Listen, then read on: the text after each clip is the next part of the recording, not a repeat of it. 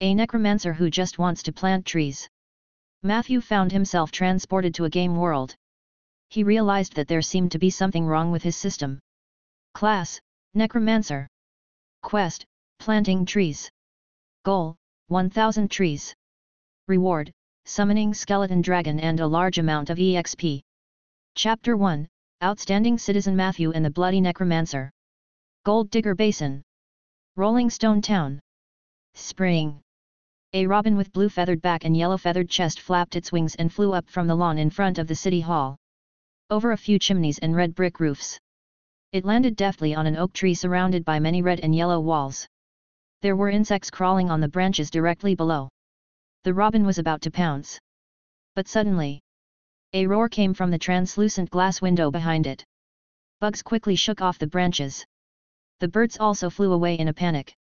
All that remained were the 5 well-dressed humans behind the glass window on the second floor who were still arguing.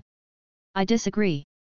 The plump middle-aged woman, Liz, slapped away the wooden board in front of her that had the words Outstanding Citizen Selection engraved on it. Then, she turned to the bald man on the left. Howard is a complete hooligan and scum. Not only does he like to hook up with married women, he even likes to seduce married men. He always took advantage of the time when women went shopping to look for their men. I've seen it with my own eyes dozens of times. Dozens of times. The more Liz spoke, the more excited she became. Her saliva sprayed onto half the table. The 4 men couldn't help but shrink back. Calm down, Liz. The bald man comforted her, this is just a nomination. Liz's attitude was unusually firm. He can't even get nominated. Howard is terrible. As she spoke, her slender eyes looked around and suddenly seemed to have discovered something. Could it be that one of you has been hooked up with him? The 4 men trembled and denied in unison, no. The bald man tore the recommendation letter in his hand into pieces. The committee unanimously rejected Howard Rose's nomination. Anyone who had worked in City Hall for more than a week knew how scary Liz's mouth was. She was the walking gossip board. If one were unlucky enough to make it into her gossip knowledge, then the whole town would know about this rumor tomorrow morning. Everyone present was a respectable person. They could not afford to be slandered. Then, the last candidate to be nominated is Mr. Matthew from the Mage District.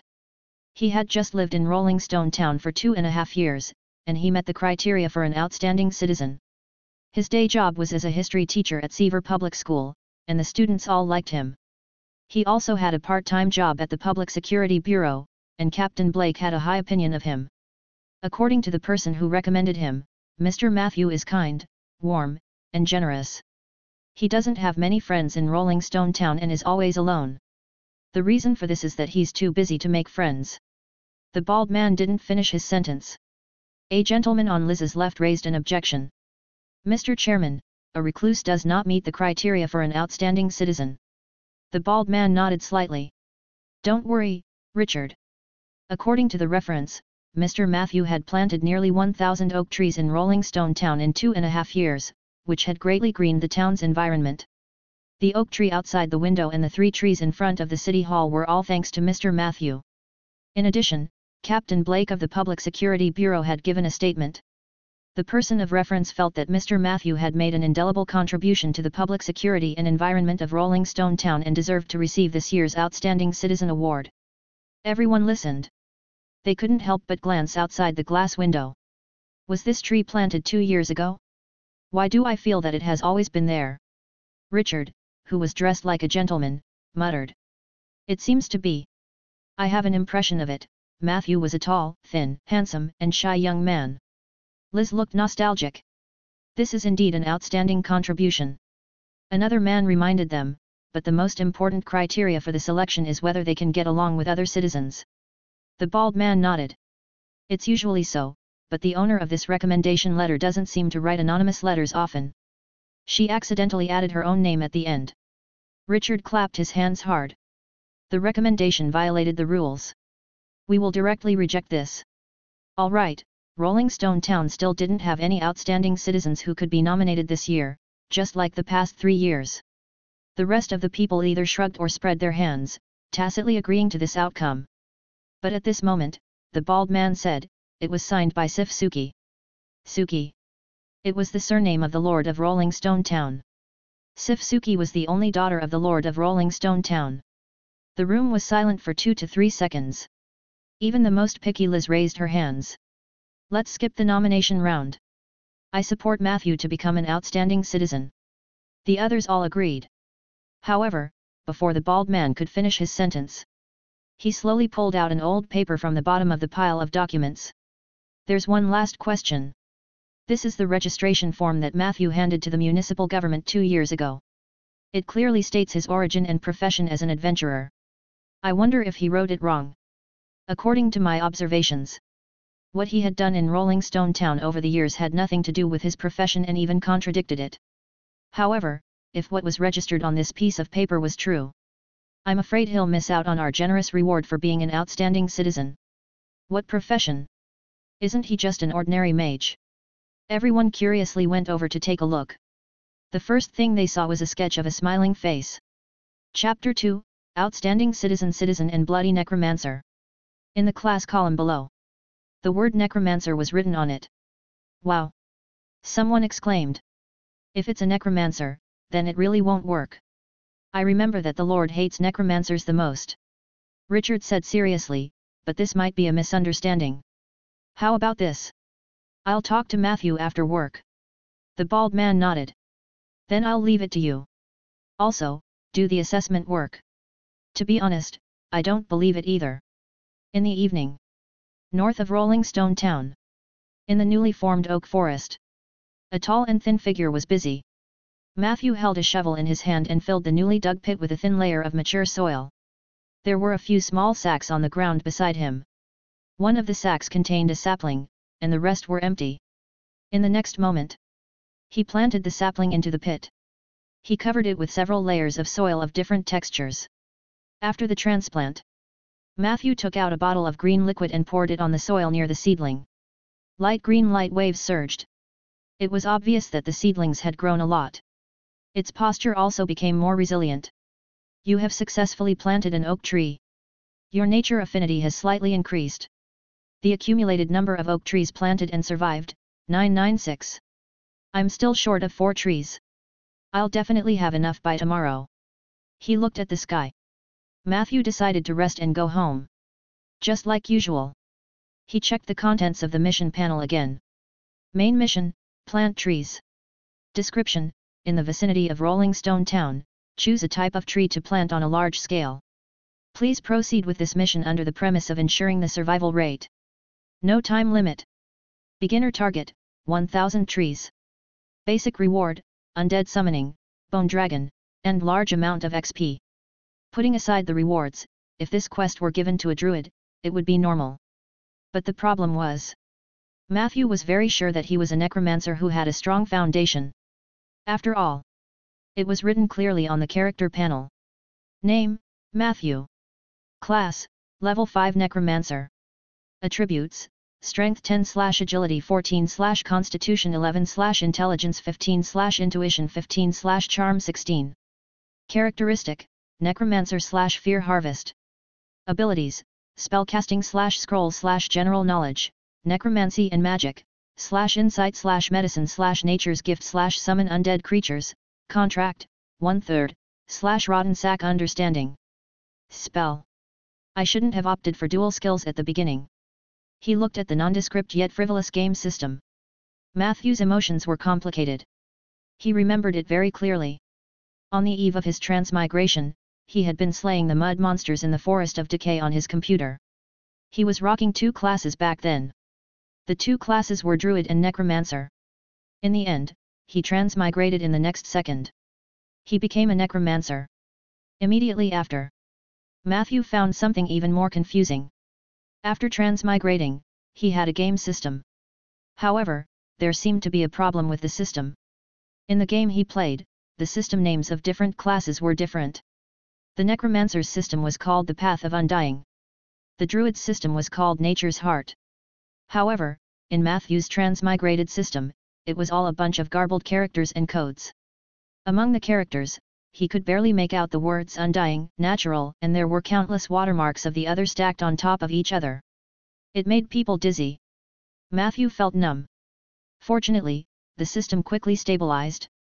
At the same time, he was given his first main mission. That was to plant trees in Rolling Stone Town. Matthew, who had just arrived and had no family, had no reason to refuse. He started working diligently. This job lasted for almost 3 years. In the Mage area, outside an elegant and ancient 2-story residential building, Matthew stopped at the door. He did not immediately open the gate. Instead, he looked at the alley opposite. Someone was waiting for him. Mr. Matthew. A young girl with a youthful aura ran out of the alley. The 2 guards behind her hesitated for a moment but did not move. The pretty girl jogged to Matthew. The sky was already dark. Matthew could still see the deep blush on her face. Bina. Matthew replied. Matthew, I'm going to Jade Court next week. Father wants me to go over and learn dance and art. I came to see you before I left. The girl lowered her eyes. Matthew nodded. Jade Court is a good place. Seeing that the girl didn't react, he added. The wood elves are good at singing and dancing. Their artistic taste is indeed above that of humans. The girl still lowered her head. Matthew could only say, remember to write to me when you go to Jade Court so that I can reply to you. The young girl's eyes finally had some liveliness. She raised her head slightly. Her big eyes were filled with anticipation. I will. Matthew, can you hug me before you leave? Matthew said awkwardly, I'm afraid that won't do. The young girl had already taken the initiative to hug him. Her soft body pressed against Matthew's chest. He could feel the rapid heartbeat. I like you, Matthew. Bina boldly confessed. Matthew let her hug him for a while. Then, he gently pushed her away. Then, he kindly reminded her, Bina, you're still young. You don't know what true love is. Even if you take 10,000 steps back, you've only seen the surface of me. You don't know the real me. Bina retorted excitedly, I know you. I've been secretly looking at you every day in class. I know everything you do. You are a good person. You love plants so much, and you love life. There's no man better than you in Rolling Stone Town. I have reservations about this point of view. Ah, I'm sorry to disturb you, but official business is more important. A man's voice suddenly came from the other side of the room. Bina blushed. She quickly hid behind Matthew.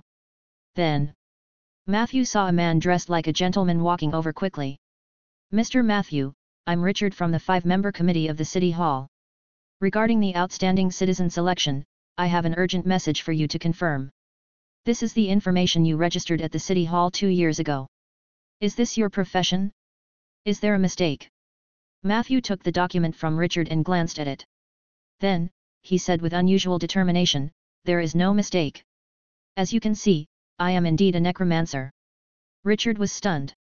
This doesn't make sense. You don't look like a necromancer. Bina also snorted. I don't believe it. You must be talking nonsense on purpose. Matthew's expression was normal. In the next moment, he suddenly snapped his fingers in the direction of his home. Not long after, the kitchen door was pushed open from the inside. A tall shadow walked out from inside and came to the garden outside. Richard and Bina widened their eyes. It was a 2-meter-tall Tauren skeleton. As they walked, the skeleton greeted them, Hey! Matthew, this is rare. Do we have any guests tonight? Matthew shook his head. I don't think so. He looked at Bina and Richard, who were dumbfounded. I'm sorry to startle you, but I must say.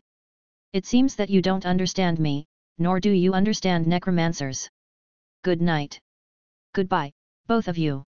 At night, the thick aroma of mushroom soup filled the dining room and kitchen. Matthew and the Tauren skeleton sat opposite each other and enjoyed their dinner. What a pity, Matthew. Skeleton said regretfully, you really shouldn't have let me show my face in public. This time, not only did you lose the selection of outstanding citizens, but you also might have lost the admiration of an innocent girl. No matter how you look at it, it's a loss. Matthew drank a mouthful of mushroom soup and looked satisfied. I don't care. The skeleton asked with interest. Then what do you care about? Let's do it in stages. At this stage, I just want to plant trees properly. Pa. Matthew gently put down the bowl. Peggy, go to the greenhouse and prepare the saplings I need tomorrow. I'm going to the basement to meditate. The skeleton cried out, why should I go? I've been working for 72 hours straight. I was the one who made the dinner of love just now. I'm so tired. Matthew calmly replied, you're a skeleton, Peggy. You won't get tired. In addition, I only have you as my contract summon. I don't trust the other skeletons to do these things. Peggy couldn't refuse.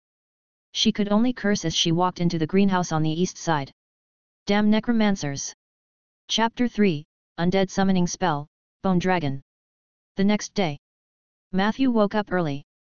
Today was Saturday. He didn't need to go to Seaver Public School during the day.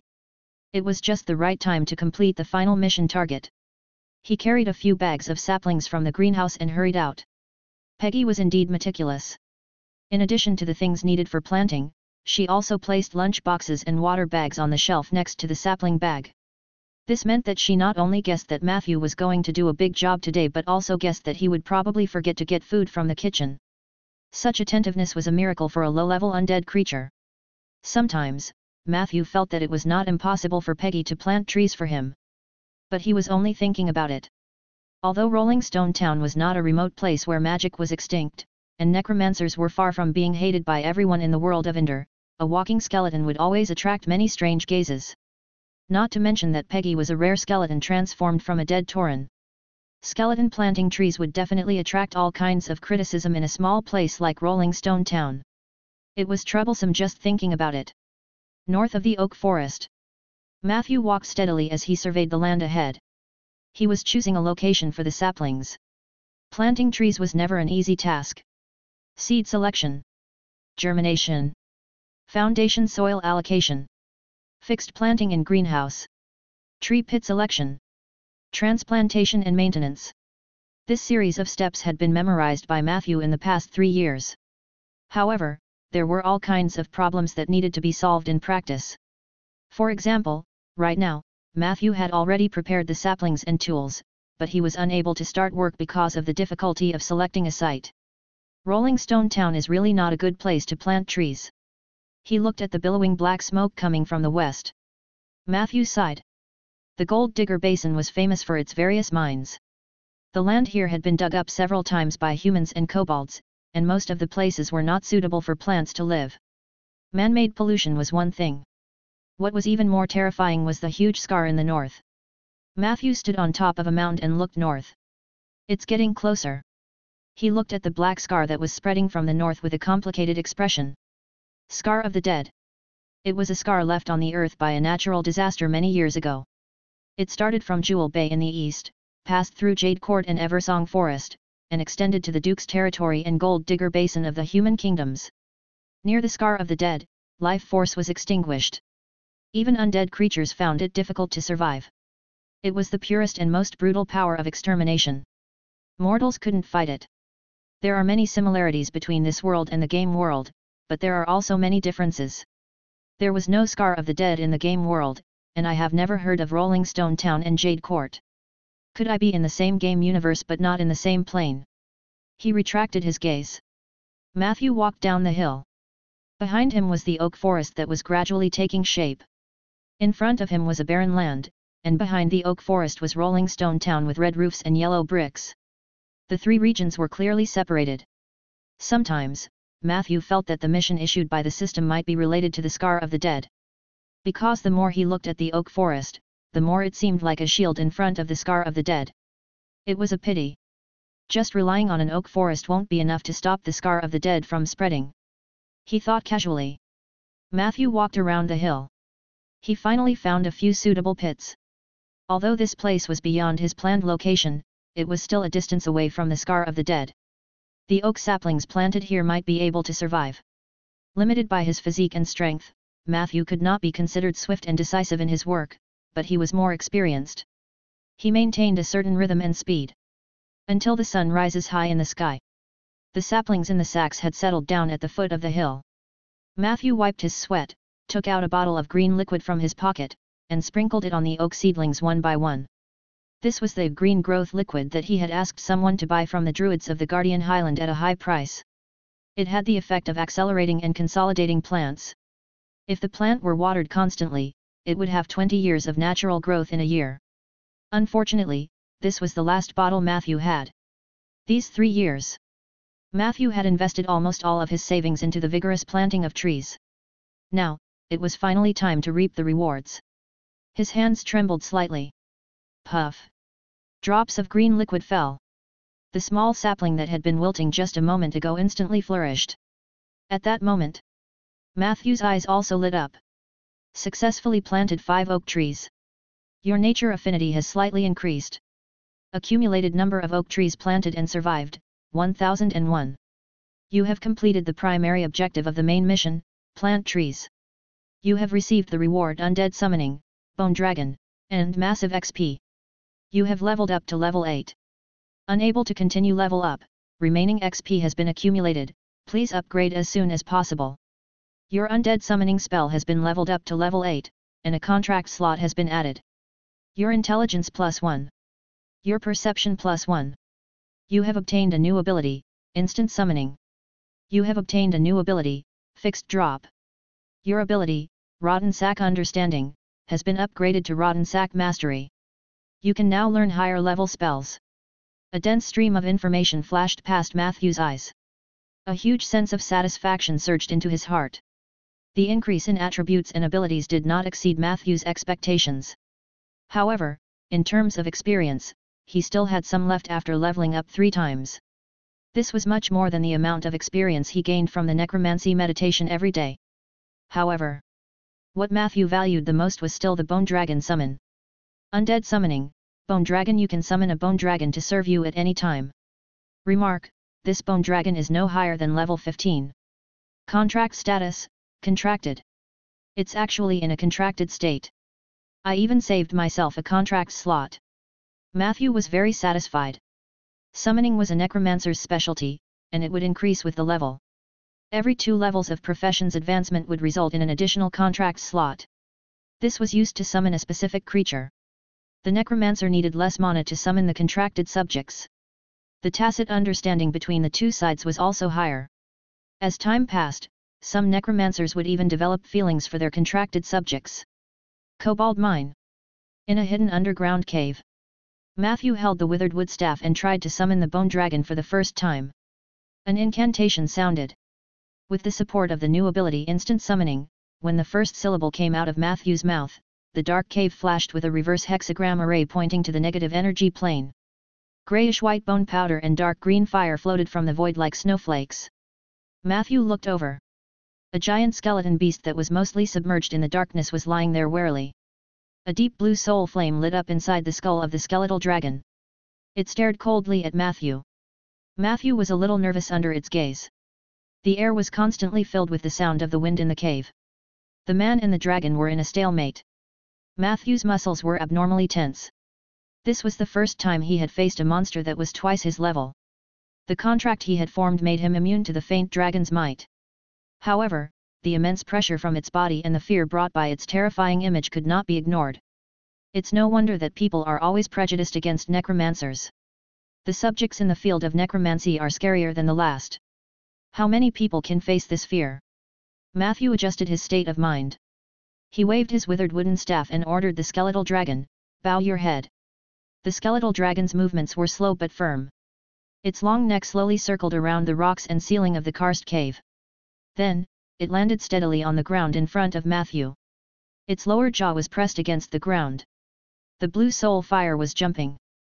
For some reason, Matthew actually felt a trace of nervousness from the spiritual fire of the behemoth in front of him.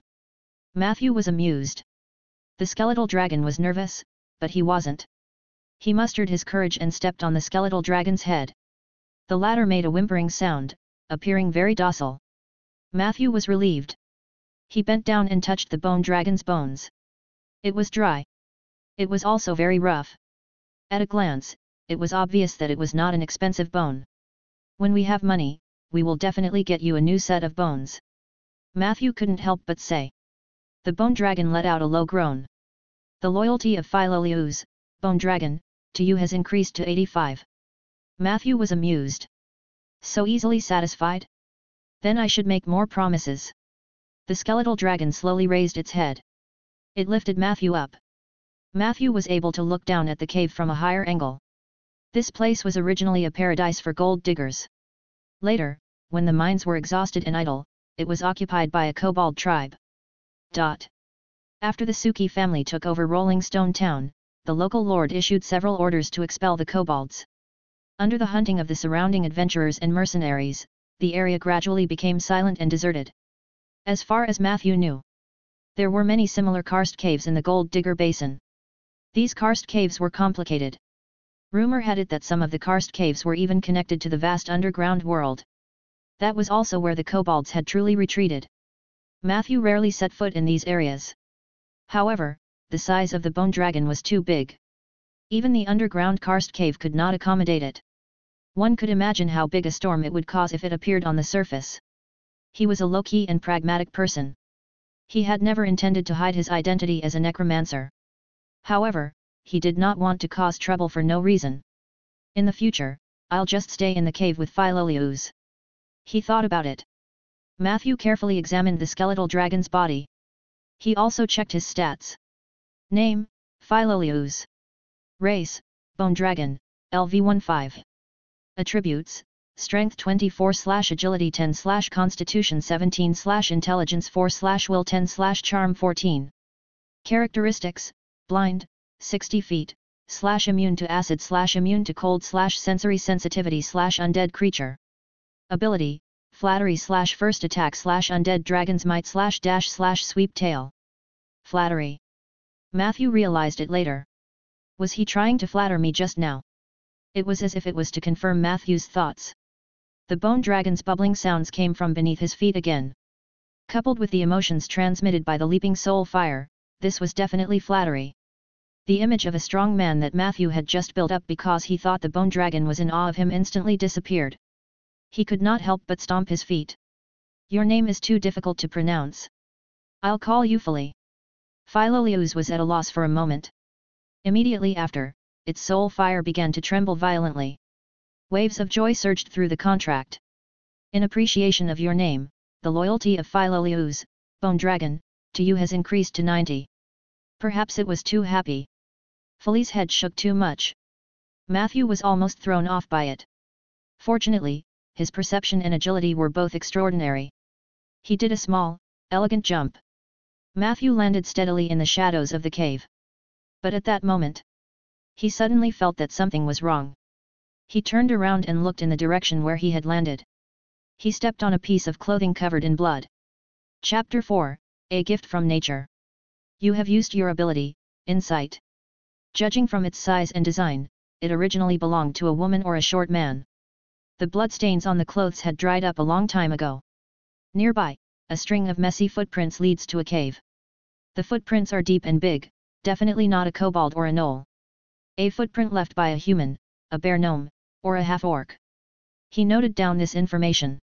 Matthew meticulously put on his gloves and took away the bloody clothes. Then, he prepared to leave. The terrain of the underground cave was extremely complicated, and it was not something that a small necromancer like him could explore alone. Although the bone dragon was fierce. However, its size was not suitable for the cave. The passage in front of Matthew could barely accommodate 2 people. Philly definitely wouldn't be able to get through. Furthermore, it was obvious that this had happened a few days ago. Matthew thought that handing blood robes over to the security office was the best choice. The Suki family was one of the few nobles who placed great importance on the security of their territory. This was a well-known fact among the human kingdoms. If someone had really gone missing recently, the Public Security Bureau would not sit idly by. They left the cave. Matthew quickly returned to the city. Along the way, he realized that the main mission had changed. Main mission, plant trees. Progress, beginner goal achieved. Follow-up mission 1, keep up the good work. Description, please continue to expand the oak forest in Rolling Stone Town. Target 3,000 trees. Reward, 10 XP per 1 surviving oak tree. Follow-up mission 2, maintenance is important too. Description, a new forest is easily destroyed by an accident. Please protect your forest well. Reward, different rewards for each successful protection event. 10 experience points for every oak tree. Matthew's eyes lit up. Wasn't this more exciting than fighting and killing? There was no risk in planting trees. As for protection, Matthew didn't care too much. Ever since the kobolds disappeared, the security of Rolling Stone Town had been very good. The bloody clothes in the karst cave should be an accident, probably related to those restless adventurers. My oak forest is planted on private land. No one would dare to secretly cut down trees, right? Matthew thought. Other than the 2 follow-up missions. Matthew didn't know when, but a symbol similar to Taiji had appeared at the bottom of the mission bar. The symbol was divided into left and right, and the shape of both sides was exactly the same. They were both similar to transparent 3-dimensional commas. The difference was the color of the light spots surging inside. The left side was gray, and there was only a trace of it at the bottom. On the right side was green, and a large number of light spots were rolling inside. They had already accumulated to about half. What was this? Matthew stared at it for a while. He found that the green light spots were slowly increasing. Especially when he passed by the oak forest, the speed of the light spots increasing seemed to be faster. The gray dot on the left was not moving at all. There was no note on the mission panel. However, he guessed that it might be related to the Necromancer and Druid classes. What happens when the light spots are full? Are there so many green spots because I planted so many trees? If I summon a few more undead or use negative energy spells, will I be able to increase the number of gray spots? Along the way, Matthew studied it with great interest. However, when he was about to reach the town, the appearance of an uninvited guest interrupted his thoughts. Hee. The laughter of a human girl sounded. Matthew's eyes lit up with a faint white light. He steadied himself. A thumb-sized elf with wings on her back flew out of the white light. She enthusiastically flew around Matthew 3 times, then shook the mini flower basket in her hand. A large handful of fresh fruits fell into Matthew's arms. Then, a white light flashed. The other party disappeared without a trace. Your ability Gift of Nature is in effect. You have obtained a large bunch of raspberries. Raspberry, a sweet, crispy, and nutritious fruit with the blessing of fairies. After consumption, it can increase a little energy and has a slight purifying effect. My luck today is pretty good. When he saw the object in his arms, Matthew's slightly nervous expression temporarily relaxed. That was an oak tree fairy. They were the companions of the oak forest. The fairies appeared when the oak forest reached 500 trees. In order to express their gratitude and love for Matthew, they would send things over every few days. Most of the fruits gifted by the oak fairies were of extraordinary quality, but the problem was that these little fairies were mischievous by nature, and pranks were almost engraved in their blood. The last time she sent something to Matthew, he was still in class. In the end, in front of more than 10 children, a naughty oak fairy threw him a few pieces of women's underwear. Matthew almost couldn't explain himself. He couldn't possibly tell his students that this was a gift from nature, right? Fortunately, most of the time, the fairies still abided by their duties. Matthew did not argue with them. Chewing on the sweet raspberries, he quickened his pace. At the intersection 2 blocks away from the security office, he bumped into an anxious Blake. It was a burly, bearded young man. Matthew, I was just about to look for you. Blake was delighted to see Matthew. Matthew's heart skipped a beat. Did something happen? Blake nodded quickly. The farmers in the east found a merchant who was intercepted and killed on the road. His body has just been sent to the town. I need your help. Matthew said without hesitation, let's go. The 2 of them rushed in the direction of the security office. Blake was the garrison captain of the Public Security Bureau. He was also one of the few people in Rolling Stone Town who knew Matthew's profession. In order to save money for the planting business, Matthew not only applied for a job as a history teacher at Seaver Public School but also part-time as a corpse consultant at the Public Security Bureau. As everyone knew, the Call of the Dead was the most basic necromancy spell. It could capture the souls of the recently deceased for interrogation. With Matthew's support, the Security Bureau's case-solving rate skyrocketed. Time passed.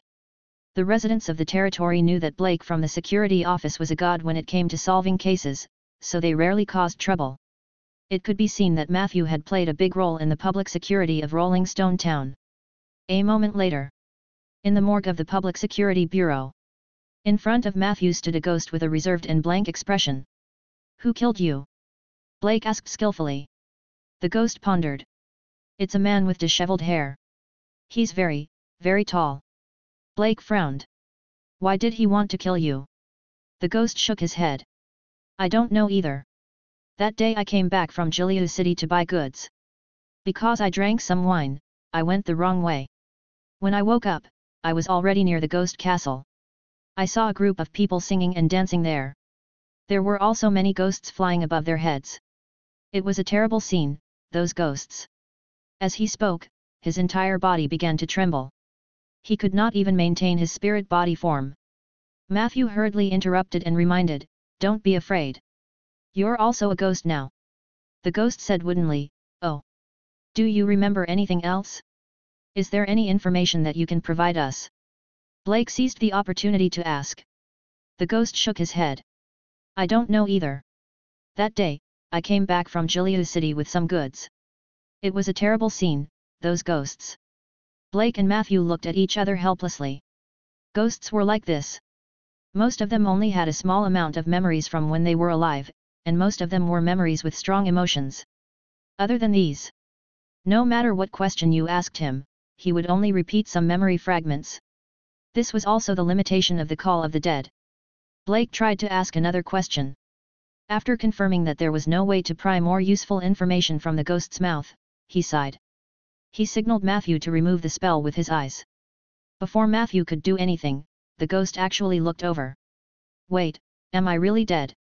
Blake said sympathetically, "I'm very sorry."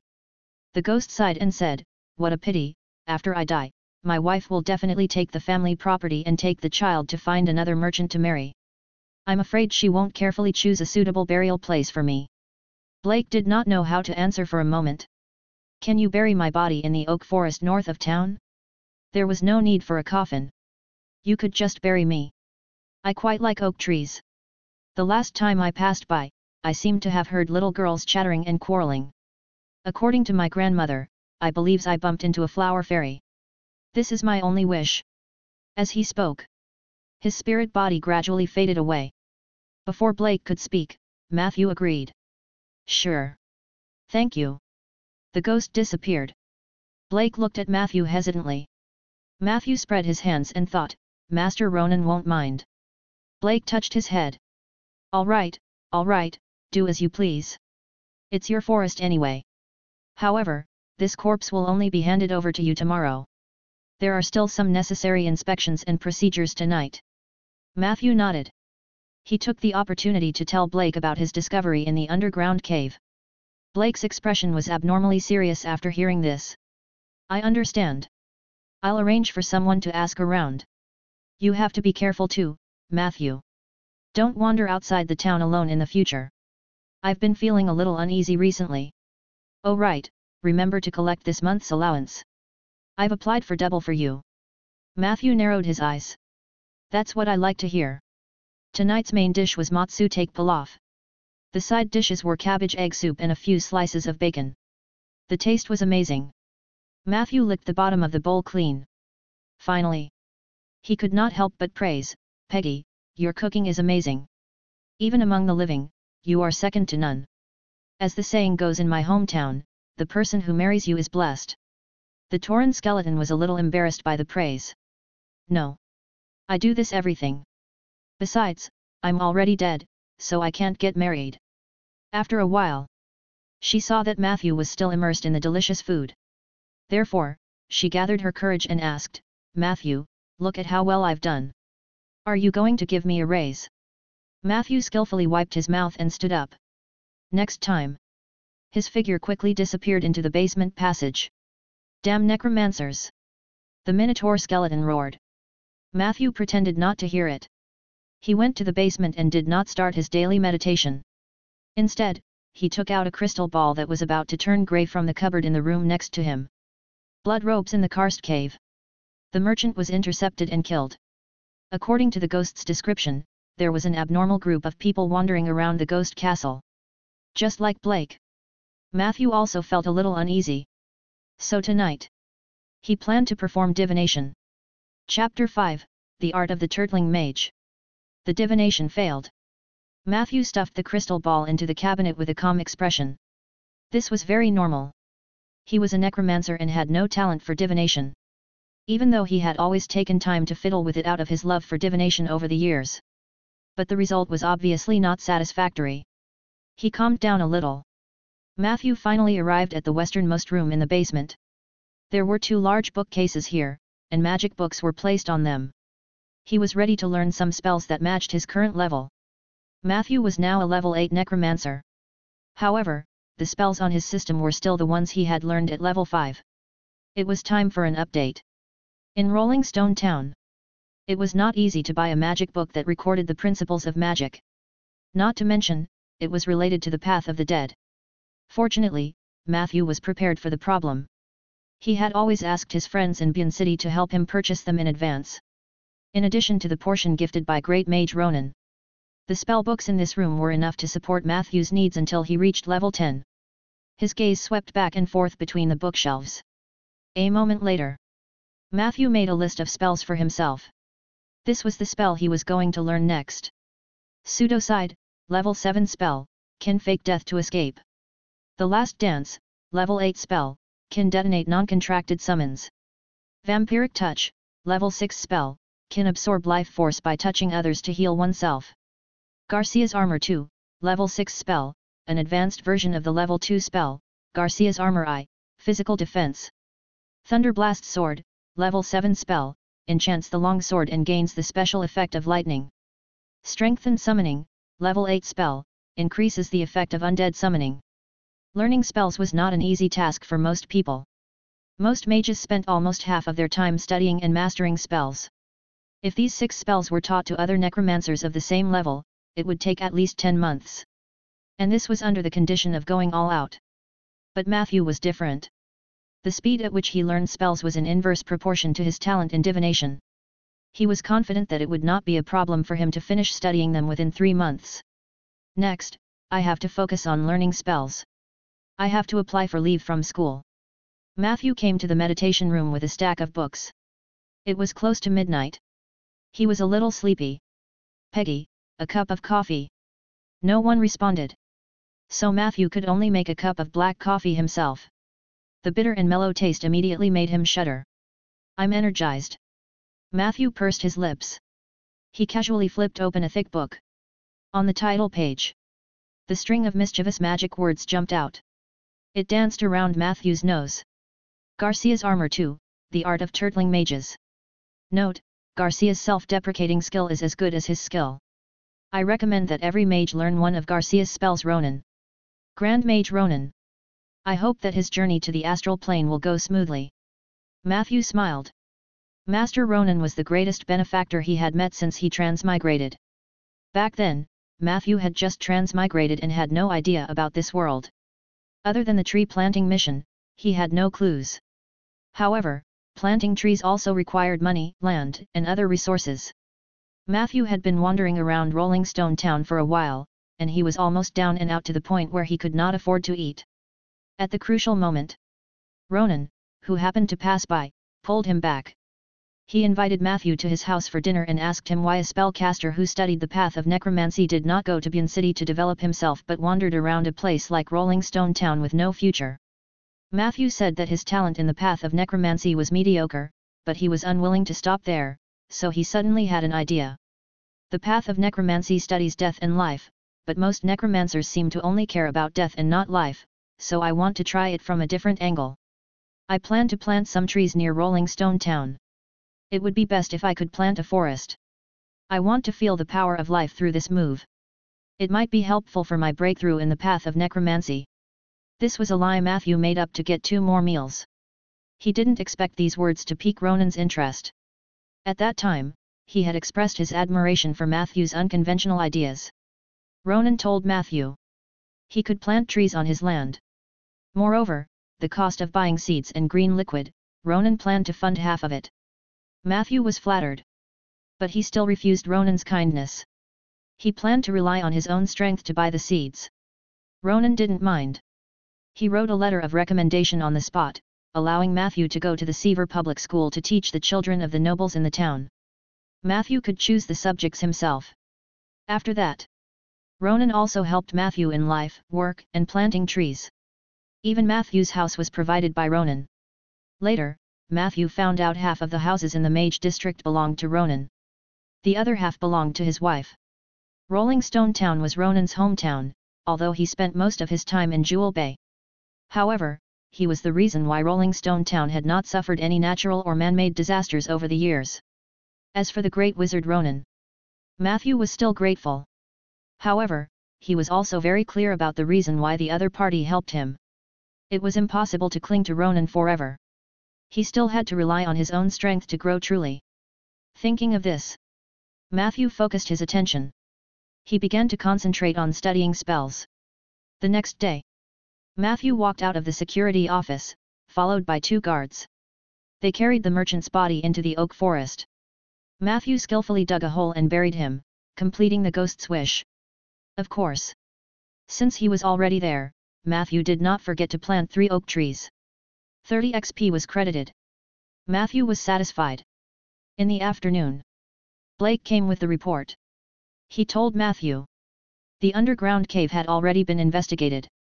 He did not find any other clues.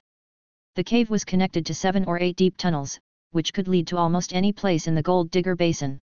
Even the best tracking expert could only scratch his head in this situation.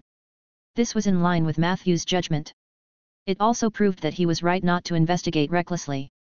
As for the surroundings of the ghost castle mentioned by the ghost, as that place had declined for many years and was far away in the mountains, it was highly dangerous. Therefore, Blake was still gathering manpower. He promised Matthew that he would inform him as soon as he found anything new. One night a week later, in the basement, Vizbu, a short incantation sounded. Matthew's body was suddenly covered with a layer of thick translucent armor. Your spell, Garcia's Armor 2, has been successfully cast. Physical defense +8. Duration, 180 seconds. He had succeeded. He felt the soft and bouncy feeling of being wrapped up everywhere. Matthew was intoxicated. It felt like he was wrapped in a huge piece of jelly. It's not heavy. However, its defense was very high. According to Turtling Mage, Garcia's armor's greatest feature is that it can be stacked on top of each other. Level I and II can provide 3 and 8 points of armor, respectively. As expected of a Turtling Mage, I like it. Matthew was just about to continue exploring the technique of stacking 2 spells. Suddenly, an illusion appeared before his eyes. At that moment, he seemed to see a corner of the oak forest. The illusion disappeared in an instant. Immediately, a warm current surged into Matthew's heart. He suddenly had some knowledge in his mind. Your ability Nature's Gift is in effect. You have gained new abilities, Appraisal and Accountant. Appraisal, you can accurately estimate the value and price of most goods circulating in Jiliu City. Accountant, you have mastered a certain amount of financial knowledge and are qualified for a basic accounting position. Appraisal? Accountant? Matthew was confused. Is this also a gift from nature? He muttered to himself. At this moment, Matthew suddenly remembered. The corner of the oak forest that he had just caught a glimpse of seemed to be the place where he had buried the merchant's body. I buried the body, and nature gave me a part of his ability. This speculation was absurd and even terrifying. But Matthew felt that it was very likely that it was the truth. Do I only need to bury the body, or do I need to fulfill the last wish of the deceased? How many corpses can I bury? Was there a limit to this kind of gift? Would I get a negative ability? Matthew stopped thinking. Everything had to be done in practice. He noticed. In the mission panel, the Taiki symbol had changed. The green energy bar on the right side had risen by a large margin, and it looked like it was about to reach 2/3 of the energy bar. This should also be related to the gift just now. There's no rush. Let's take our time and see. Even if there's a shortcut to obtaining the gift, I have to be careful. I can't turn Great Wizard Ronan's land into a mass grave. Matthew's eyes flickered slightly. At this moment, you finally look the part of the evil necromancer. At the basement entrance, Peggy said charmingly as she leaned against the wall. Matthew ignored her coquettish posture. Is dinner ready so early? Paige shook her head. Big Beard is here. He seems to be in a hurry to see you. At the gate of the fence. What is it? Someone kidnapped Sif. Matthew was shocked. Blake nodded hurriedly. Don't make a fuss. I just received the news. The other party asked for a ransom, but the Lord judged that the other party was only stalling for time and thus delaying the rescue. Currently, the Suki clan is secretly gathering people. I had already led my team to Ghost Castle, but I had no choice but to return after receiving such an urgent report, Of course, it was only right. Nothing could compare to Miss Sif's safety. Blake concluded, I'm here to remind you to be careful. There might be more abnormalities happening in the future. You don't have to worry about Miss Sif. Everyone will do their best. With that, he left in a hurry. Matthew frowned. Sif was the only daughter of this generation of the Suki family. She was also his student. Just like Bina. The girls at the school liked Matthew very much. Matthew remembered the last time he saw Sif. The girl even told Matthew that she had written an anonymous letter to the city hall, recommending him to be this year's outstanding citizen. Later, the people from the city hall really came to confirm it. Unexpectedly, in the blink of an eye, Sif had been kidnapped. Kidnapping the only daughter of the Suki family in Rolling Stone Town was too outrageous. The other party was really daring. Either it had been planned for a long time, or they were simply mad. Even Ronan's title of Great Mage couldn't suppress this madness. How crazy was this? Matthew felt deeply uneasy for Sif. Unfortunately, he did not have any clues about the kidnappers. Divination was not his forte. I'm afraid I can't help. He closed the door. Matthew sighed softly. The Tauren skeleton's voice came from the kitchen. Dinner is ready. Matthew was about to go over. Suddenly, a white light flashed in front of him. An oak tree fairy rushed towards him in a panic. What's wrong? Matthew listened to the fairy's complaints. His expression became more and more serious. Someone set the fire. It's almost near the oak forest. Chapter 6, Arsonist. Matthew rushed into the room. He began to change his clothes as quickly as possible. You have equipped Mist Robe, +1. Mist Robe, Armor +0 casting speed +10% slightly increases mental power recovery speed. You have equipped Withered Wood Staff. Withered Wood Staff, attack +1 undead summoning +1. You have equipped the Magical Bag. Magical Bag, contained 8 slots. Each slot can store up to 12 items of the same type. Currently stored items, Rotten Spore / Phantom Butterfly / Scrolls. After changing into a completely different outfit, Matthew's entire temperament changed. Normally, he was more like a young teacher who was easy to talk to. But now, he was one step closer to the typical necromancer in the public's mind. Dinner is ready. Peggy walked over with a pot of fried mushroom noodles. I'll eat when I come back, Matthew said as he hurried into the night. 10 minutes later, Matthew's figure appeared at the edge of the oak forest. The only thing that accompanied him was a mage fire used for illumination. His expression did not look too good. The appearance of the suspected arsonist had greatly threatened his most important resource. He was like a cat whose tail had been stepped on. In an instant, he became furious. According to normal logic, he should go to the police station for help. However, Matthew considered that Blake must be busy with Sif's matter and might not be able to free up his hands to take care of Matthew's matters. Secondly, he wanted to punish this audacious arsonist personally. This is the forest that I painstakingly cultivated. It's not like any Tom, Dick, or Harry can come and ruin it for me. At the edge of the oak forest, Matthew stood on his tiptoes and looked into the distance. From here, he could indeed see a large fire. The fire had not spread to the oak forest for the time being. Fortunately, there was no flammable fuel in this area. He calmed himself down and realized that the place where the fire was burning seemed to be a farm. There was only a hill between the oak forest and that place. Matthew had met the owner of the farm a few times, and his daughter was very cute. The fire on the farm was so fierce, but there was no shout nearby. It was not difficult to guess what happened to the farm owner's family. They are not ordinary bandits. Matthew calmed down. The oak fairy told him that there were many arsonists, and they exuded an evil and powerful aura. This meant that there was a high probability that it was done by adventurers. He could not act rashly when the enemy's combat strength was unknown.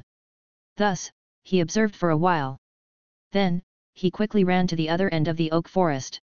Very quickly, Matthew arrived at the location in his memory. It was a huge haystack. Below the haystack, there was a place that looked like a cellar. The cellar was not very spacious. The layout was a little like Matthew's university dormitory in his previous life. Puff! Matthew opened the iron lid. He sensed it. Then, he began to use the undead summoning. Under the guidance of magic power. Out of the blue, a ghastly white hand slammed onto the mud floor at the cell's exit. Immediately after, one skeleton after another crawled out of the hole. Not long after, at the edge of the haystack, there were 12 skeleton soldiers with pale green soul flames in their heads. Most of these skeleton soldiers had thick bones and high integrity. They also held weapons and small round shields. They were the elites of skeleton soldiers. They were all summoned creatures that Matthew had carefully collected. It took him a lot of effort to make them look like they did now. One had to know that undead summoning was not something that came out of nothing. No matter how powerful a necromancer was, it was impossible for them to conjure a team of skeleton soldiers out of thin air. Summoning undead required materials. Take the skeleton soldiers as an example. Summoning them required a certain number of bones. If the number were insufficient, even if the summoning was successful, the skeleton soldiers you summoned would still be missing arms and legs. Not to mention fighting, they might fall apart after taking 2 steps. The reason why skeleton soldiers were synonymous with cannon fodder was because the materials they needed were relatively easy to obtain. The others, such as dark warriors, blood demons, bone dragons, and soul eaters, were thousands of times more difficult to summon. Of course, there was also a way to bypass the casting materials and obtain the summoned creature. That was to build a magic circle that pointed to the negative energy plane. One could directly pull the subjects over from the other side. However, the amount of resources consumed was even more shocking. Even a high-level mage would weigh the pros and cons before constructing such a magic circle. Therefore, generally speaking, it was not without reason that necromancers with low morals preferred to wander around the cemetery and mass graves. They were really poor. And someone like Matthew, who had bought almost every bone in the cellar with his own money or picked it up by accident, was definitely a saint among necromancers.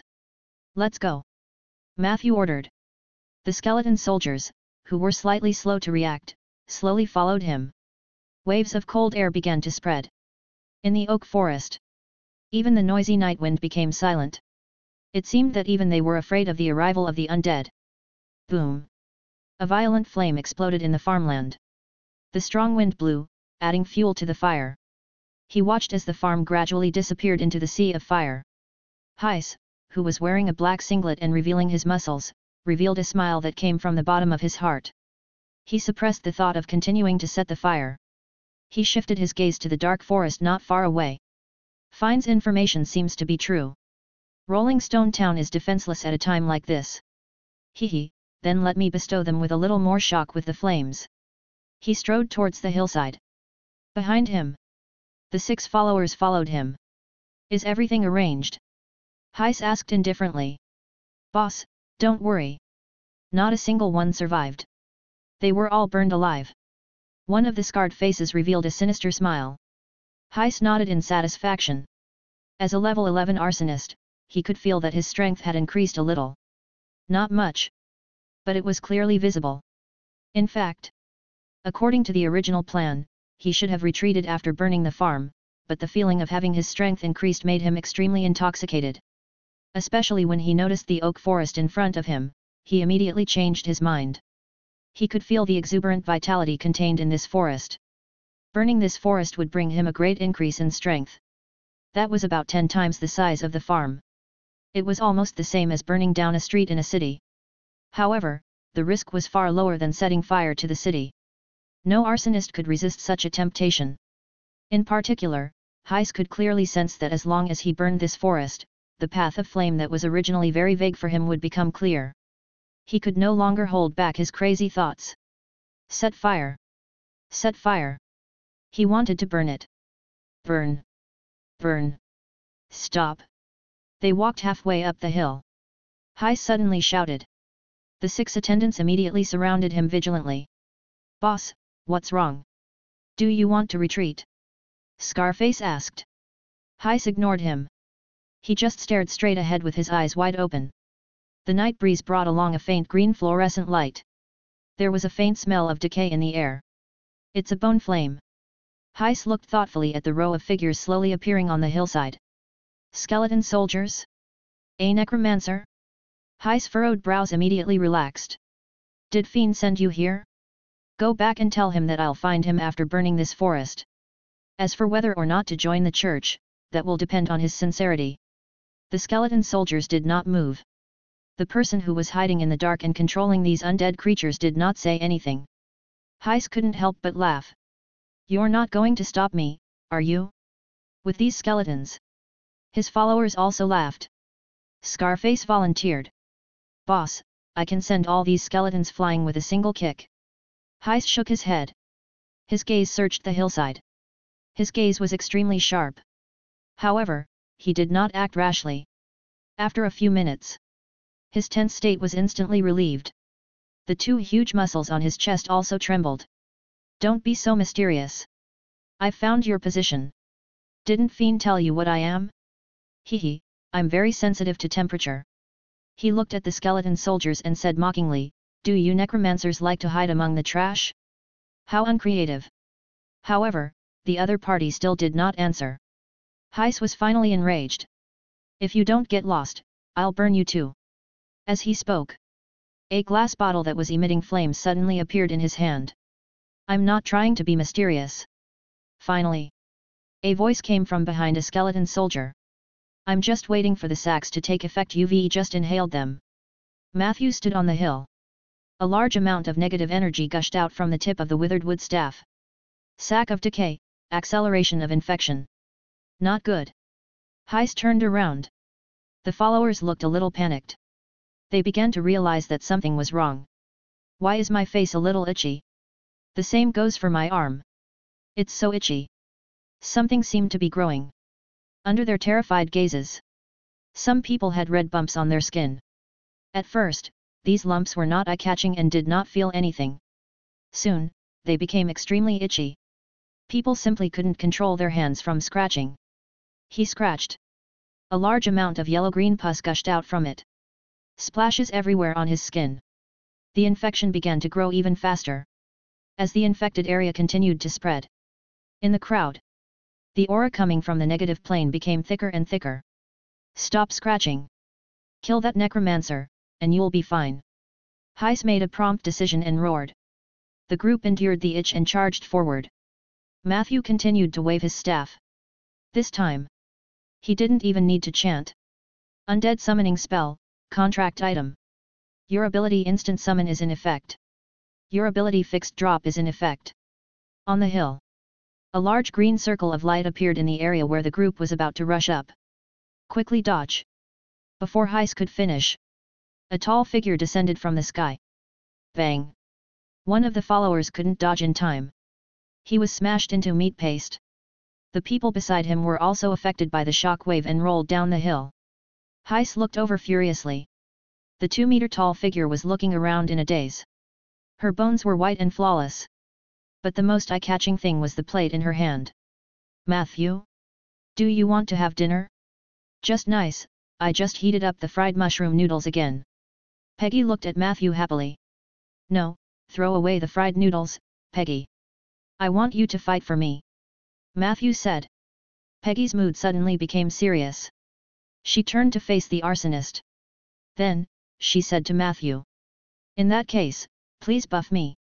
Chapter 7, Necromancer's Weakness.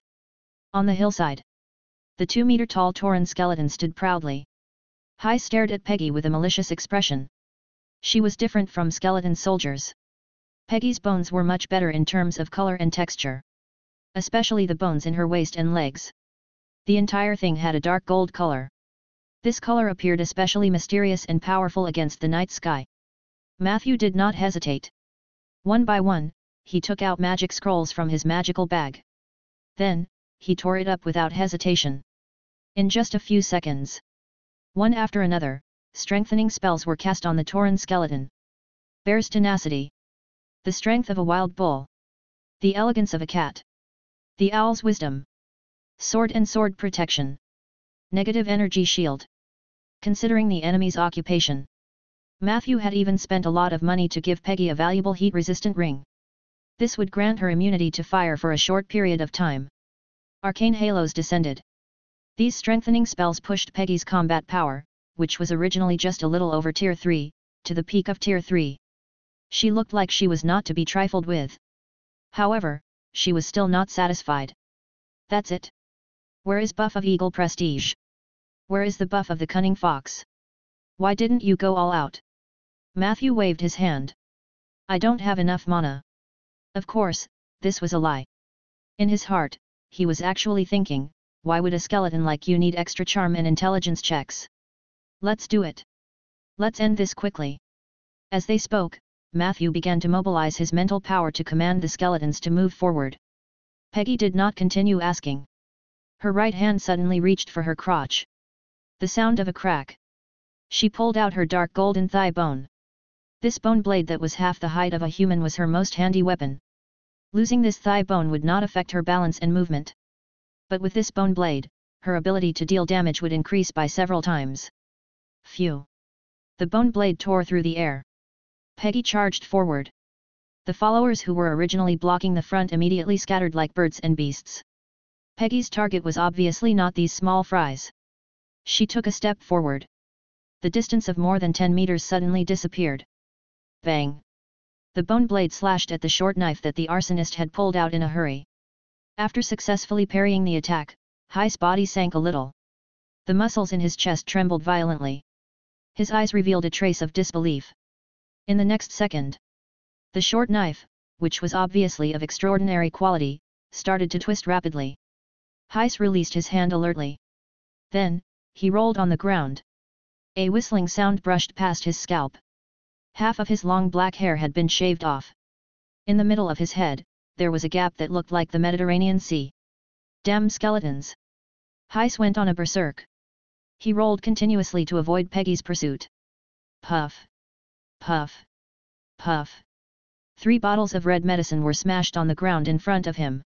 A wall of fire instantly formed. Matthew had sharp eyes. He saw that it was blazing glue.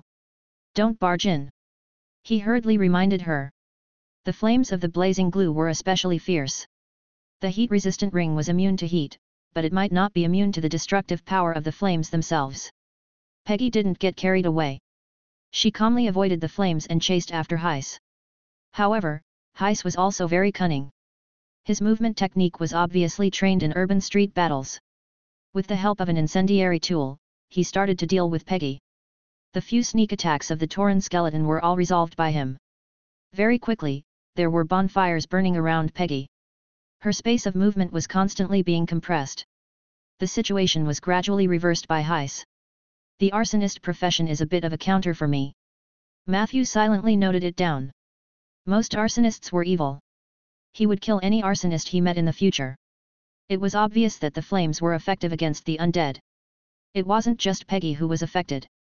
The skeleton soldiers instinctively avoided the places where the flames burned. Heiss had observed this. He immediately berated the remaining lackeys. What are you waiting for? Use the Molotov cocktail to break through the blockade of the bone shards and kill that necromancer. Heiss' calm command greatly encouraged his followers. They were originally in a state of chaos due to the sacks of decay and only knew how to avoid the pursuit of the skeleton soldiers, but now they also reacted. Cover me!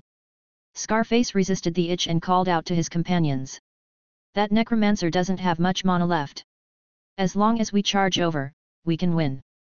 The remaining 3 nodded reluctantly and began to move in groups.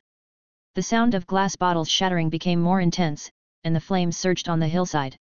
Fortunately, this area was barren land, so there was no way to form a more ferocious fire. But even so, the movements of the skeleton soldiers were also affected to a certain extent. Scarface used the fire to swerve left and right. Suddenly, he noticed that there was a gap in the skeleton soldiers' movements. There! Scarface shouted. He gripped his dagger tightly and charged forward. The others immediately followed. Whoosh! The night wind blew. The flame that moved sideways had helped him a lot. The gap between the skeleton soldiers became even bigger. Cover me! Scarface charged forward with all his might. The skeleton soldiers on both sides of the road came to defend. However, they were all blocked by Scarface's companion with a fearless attitude. Bang! One of the followers was hit by a skeleton soldier who walked over and hit him with a shield. His head was covered in blood. He staggered and fell. He was still full of hope as he looked at Scarface's blurry figure running away. Scarface would finish the job on their behalf. Chapter 8, Necromancer's Brand. I won't let you down. Scarface turned his head to take a look. Then, he began to accelerate. Within a few breaths, he successfully crossed the line of defense built by the skeleton soldiers. That damned Necromancer! It was already right in front of him. Go to hell! Scarface grinned as he launched his final charge. However, in the next second, his eyes widened. He saw the Necromancer suddenly raise his left hand that had been hidden under his robe. A thin layer of cloth slid down Matthew's arm. Under the moonlight, an exquisite crossbow appeared under the mist robe. The tip of the arrow was still glowing green. Scarface's sinister smile instantly froze. Whoosh! The arrow hit his chest. Scarface, who was sprinting, suddenly staggered. After falling, he rolled down the hill weakly. The crossbow is indeed a reliable partner for spellcasters on their path of growth. Matthew skillfully reloaded the crossbow. The performance of these arsonists exceeded his expectations. Fortunately, he had more than one trick up his sleeve. After getting rid of Scarface, the threat of the small fries disappeared. Under Matthew's command, the skeleton soldiers retreated and pushed forward step by step. The remaining 3 followers barely managed to meet up with Heiss in a panic. But Peggy had already outflanked him from behind. A solid encirclement was formed. Seeing this scene, Matthew still felt that it was not safe enough. There was actually resistance in the eyes of the enemies. It seemed like the pressure was not enough. Why don't we try the signature move of the Necromancer? Matthew cleared his throat. He tried to make an evil and hoarse voice that was described in the online novels he had read before. Hee hee, looks like you want to become my servants. Hee hee. The effect of this move was surprisingly good. The followers instantly thought of how their bones would be harvested after they died. The will of the followers instantly collapsed. They began to scatter and flee. However, at this moment, the rotting sacs on their bodies had already spread to their skin, and even their eyelids were covered by a thin layer of blood membrane. Because they could not see the road clearly, they could only run like headless flies, which provided great convenience for the skeleton soldiers to clean up the mess. After a while, 3 of Heiss' followers were killed one after another. At this point, the only enemy left was Heiss the arsonist. Matthew was not careless. This guy was a real third-rank adventurer and most likely an elite. Under normal circumstances, Peggy might not be able to win against him in a 1v1. He chose a more stable ending strategy. Halfway up the hill, the fire gradually died out. Heiss glared at Matthew with a bloody face. Behind him was a Tauren skeleton with a bone blade and terrifying combat strength. In front of him was a team of fully equipped skeleton soldiers. This Necromancer's army was enough to take down a small town. But he used it to deal with a single arsonist and his subordinates. Heiss felt very aggrieved. He really wanted to ask this Necromancer what was wrong with him. However, his rationality told him that this was meaningless. The individual quality of the skeleton soldiers is insufficient. Perhaps we can try to catch them off guard. This thought ran through Heiss' mind. But he quickly dismissed it. He looked at the crossbow in the Necromancer's hand with fear. A strong sense of unwillingness appeared in his eyes. Whoosh! He scratched his extremely itchy cheek in frustration. In my current state, I can't guarantee that I can kill the enemy with a critical strike. He's lucky. He quickly took 2 steps to the side. It was right next to the almost extinguished wall of fire. Then, he took out a bottle of purple-green potion and gulped it down. Coo. Heiss drank very quickly. When there was only half left, he stopped moving. The next time we meet, I will burn your bones and scatter your ashes. He threw out a vicious sentence. Heiss turned around and ran down the hill. At that moment, his speed was unbelievably fast. It actually left a long afterimage under the moonlight. Sprint potion. Peggy originally planned to interrupt the other party's action of taking the medicine. However, Heiss was unbelievably fast. He was gone before she could get close to him. At this time, the afterimage quickly swept past the Tauren skeleton. The soul fire in Peggy's head suddenly lit up. Whoosh! The bone blade moved forward. Thrust! The sound of weapons piercing flesh rang. The huge bone blade cut deeply into Heiss' shoulder blade. Good prediction. Matthew couldn't help but praise loudly. However, Heiss' tenacity was far higher than he had imagined. After taking this attack head-on, he only staggered a little. Then, he continued to run without saying a word. Hey, my leg! Peggy's hand slipped, and she failed to retract her bone. Heiss carried it and ran away. Arsonist had an extremely strong ability to escape. Coupled with the help of the advanced sprint potion, it would be very difficult to catch him unless an inescapable net was set up in advance. Heiss was very skilled in escaping. Relying on this combination, he had already saved himself several times. He believed that this time would not be an exception. Matthew, Matthew. Peggy was anxious. You chase after him first. Matthew said calmly. His gaze was locked in the direction where Heiss' afterimage had gone. I will not let him escape. Matthew was ready to use his ultimate move. However, at this moment, his body suddenly trembled slightly. Immediately after, a strong desire and hatred surged into his mind.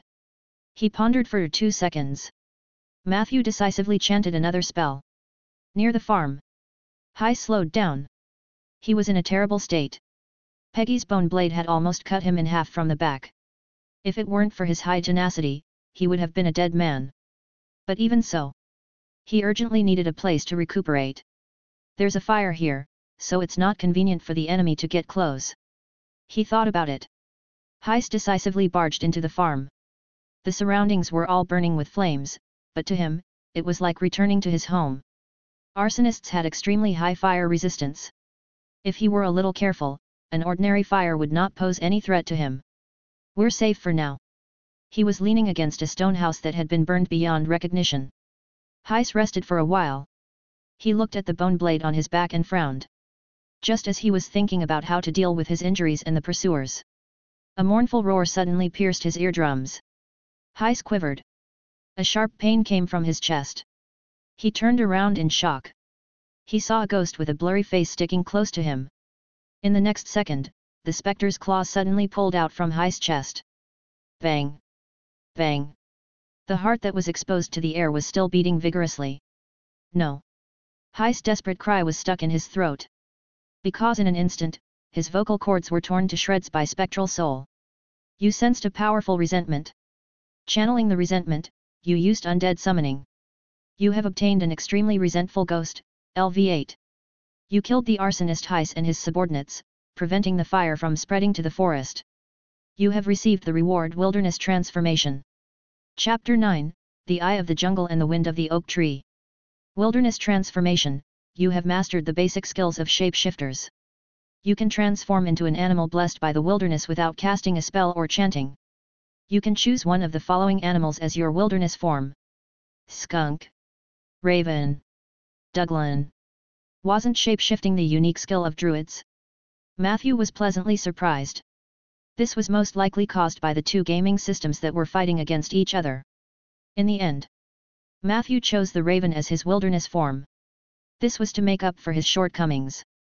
All three animals were small beasts and did not occupy a high ecological position in the food chain, so their combatability was very average. Skunks were more agile. In some more complicated mountains or forests, skunk transformation might help escape, but other than that, it had no other advantages. Matthew wouldn't go so far as to turn into a skunk and squeeze some musk for himself to sell. The Duglin was a small dragon that looked like a hound. However, the dragon bloodline in these small animals was even thinner than that of the kobolds. Dragon's might and spells were naturally out of the question. Duglin had a certain storage ability, and there was a natural dimensional space in its abdomen. The size of the space was linked to Duglin's level. Newborn Duglin dragon cubs had one-dimensional space, and each subsequent level would add one more dimensional space. Each dimensional space was about the size of a medium-sized pumpkin and could store many things. If he had to choose an animal companion, Matthew would choose the Duglin without hesitation. But this was his own transformation. Turning himself into a mobile storage space would instead make Matthew lose his sense of security. Compared to the two animals, Raven's advantages were self-evident. It could fly. And it was very fast. It was worth it just to travel or escape, not to mention that the Raven also had excellent reconnaissance abilities. The only weakness of this animal was its low HP. Raven only had 1 HP. If you were discovered by an enemy who had the ability to deal with the air, you would easily be knocked out. How can this be so perfect? Matthew was quite satisfied with his new ability. In his impression, many powerful mages would turn into ravens. This was a good sign. He looked at the mission pane. The reward for wilderness transformation came from follow-up mission 2, maintaining it is also very important. Other than the new ability, he also received 200 XP. The mission itself had not changed. This meant that this was a long-term and repetitive task, just like planting trees. As long as a threat appears and the defense succeeds, I can obtain a reward. Then, could I attract a threat myself? To farm the rewards. Matthew was just thinking about it. After all, he had no way of determining the system's judgment criteria. If he messed up, it would be a huge loss. In terms of personality, Matthew actually didn't like to fight and kill. He preferred to plant trees slowly and defend passively. It was enough to obtain stable happiness. Chirp, chirp. The oak tree fairies appeared. They surrounded Matthew and sang praises in a high-profile manner, praising his heroic feat of expelling the arsonists. Fairies hated skeleton soldiers. But they liked Matthew very much. This might be the effect of Matthew's extremely high affinity with nature. You have received the blessing of Fairy Princess Lulu. You have obtained a semi-permanent status, Eye of the Forest. You have obtained a semi-permanent status, Wind of the Oak Tree. Eye of the Jungle. When you are in the jungle, your vision will be greatly improved, and you will be able to see what is behind you. Wind of the Oak Tree. When you approach an oak tree, it will release the power of nature to heal your wounds and soothe your soul. Your mana recovery speed will also be greatly increased. When an oak tree fairy lives on the oak tree, the effect of the wind of the oak tree will be doubled. Fairy Princess? Matthew looked curiously into the fairies. In the end, he only saw a flickering shadow. Lulu was very shy. Matthew had only heard of her name from other fairies, but he had never seen her face. However, that night, Lulu took the initiative to show up and give Matthew a blessing.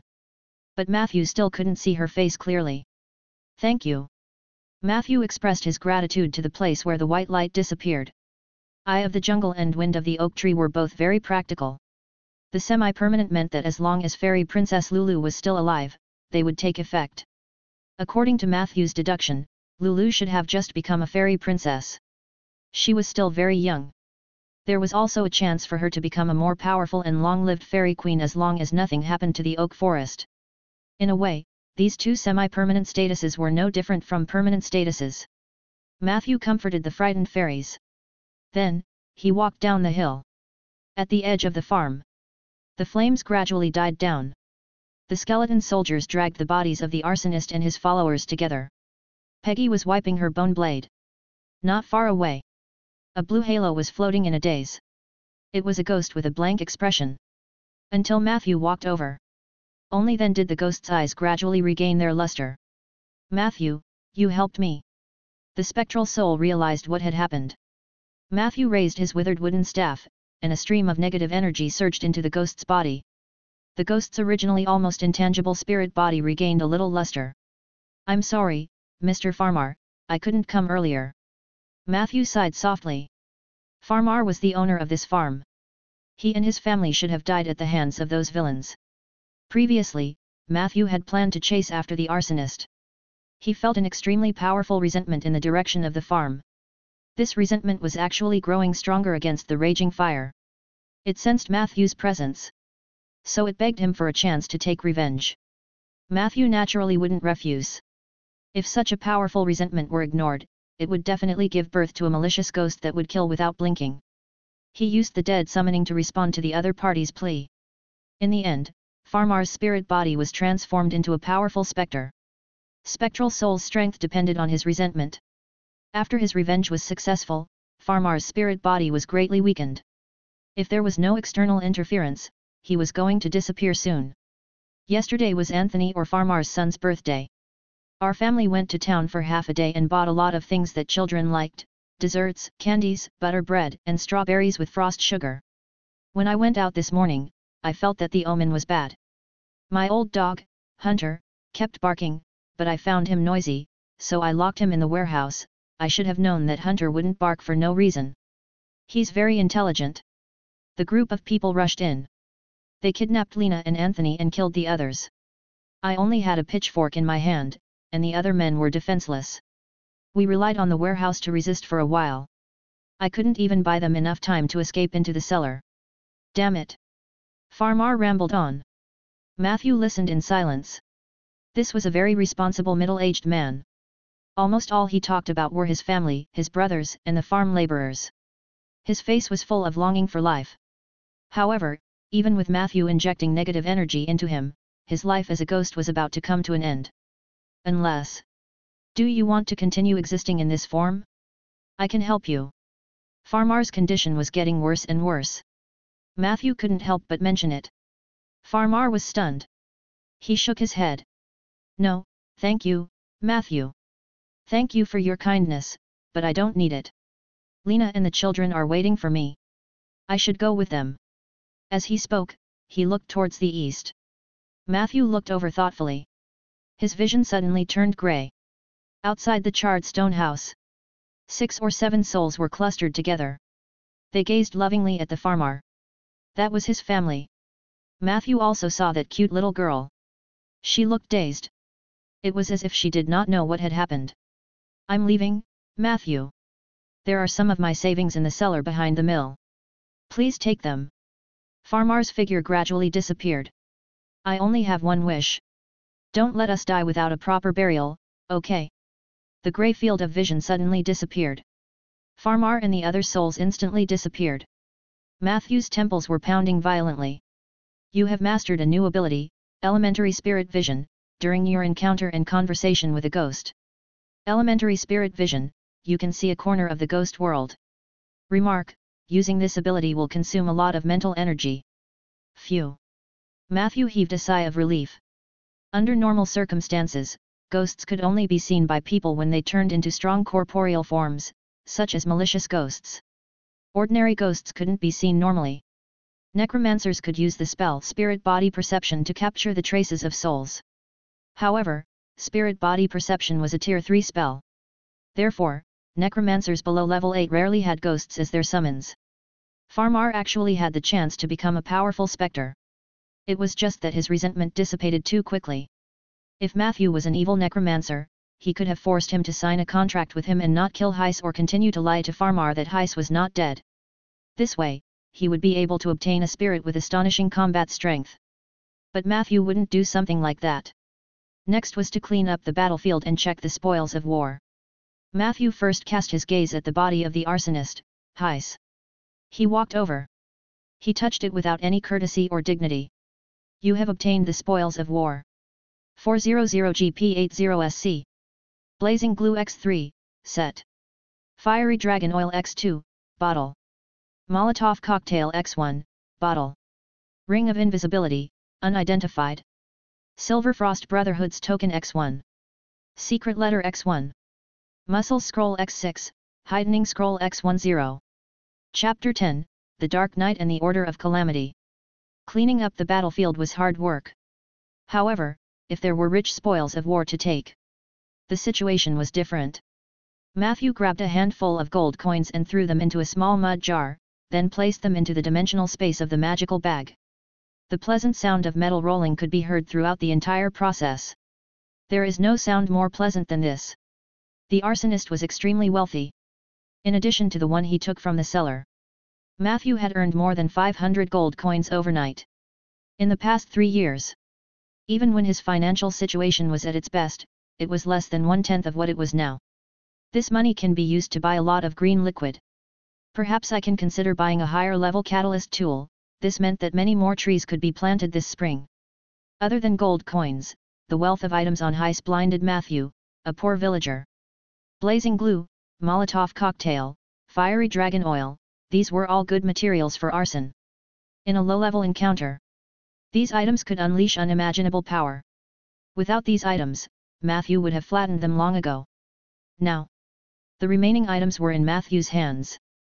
Of course, he wouldn't use them recklessly because the undead were naturally afraid of fire.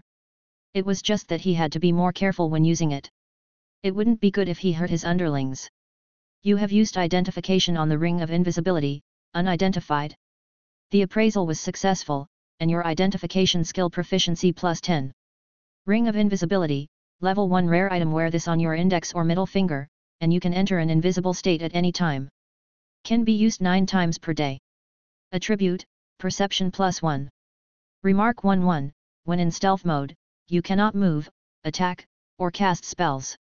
Otherwise, the invisibility effect will disappear. Remark 2, you still have the ability to collide with the target when you are invisible. If you collide with someone else, the invisibility effect will disappear. This is more like a concealment ring. Matthew looked at the silver-white ring with a black snake pattern with great interest. This wondrous item was still far from being a true ring of invisibility. However, it could be used more often and did not require any casting actions. Perception +1 attribute upgrade is also worthy of the identity of a first-grade strange object. He polished the ring. Then, he put it on his middle finger. The rest of the things were a little lackluster. There was still half a bottle of advanced sprint potion left. He could use it for himself in the future. He did not know which city the Silver Frost Brotherhood was from, nor did he know the importance of this token. It was too troublesome to throw it in the junk pile. As for those illusion scrolls, they were even more comical. Matthew did not expect High's shiny muscles to be the effect of an illusion.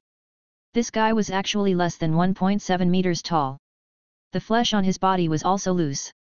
There were no signs of training at all. Perhaps he thinks that kind of appearance will help him burn, kill, and pillage. Matthew looked up at the arsonist on the ground. High still had the same horrified expression on his face when he died.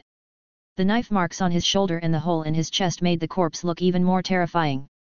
On the surface of the corpse, the dark red spots were still spreading tirelessly. It was the rotten spore that Matthew had previously scattered into the air. After these spores were inhaled by people, it would rapidly form an extremely itchy sac of decay on the surface of the human body. The sac of decay was a creature from the negative plane. It could replenish negative energy for necromancers in battle. Matthew currently has the ability Rotten Sac Mastery. When the level was high, he could also detonate the sac of decay, control the sac of decay, and control the infected through the sac of decay. This was the terrifying aspect of necromancers. High's toughness and immunity were ridiculously high. His followers had long since succumbed to the infection, but the sacs only appeared on High's body after his death. Crackle!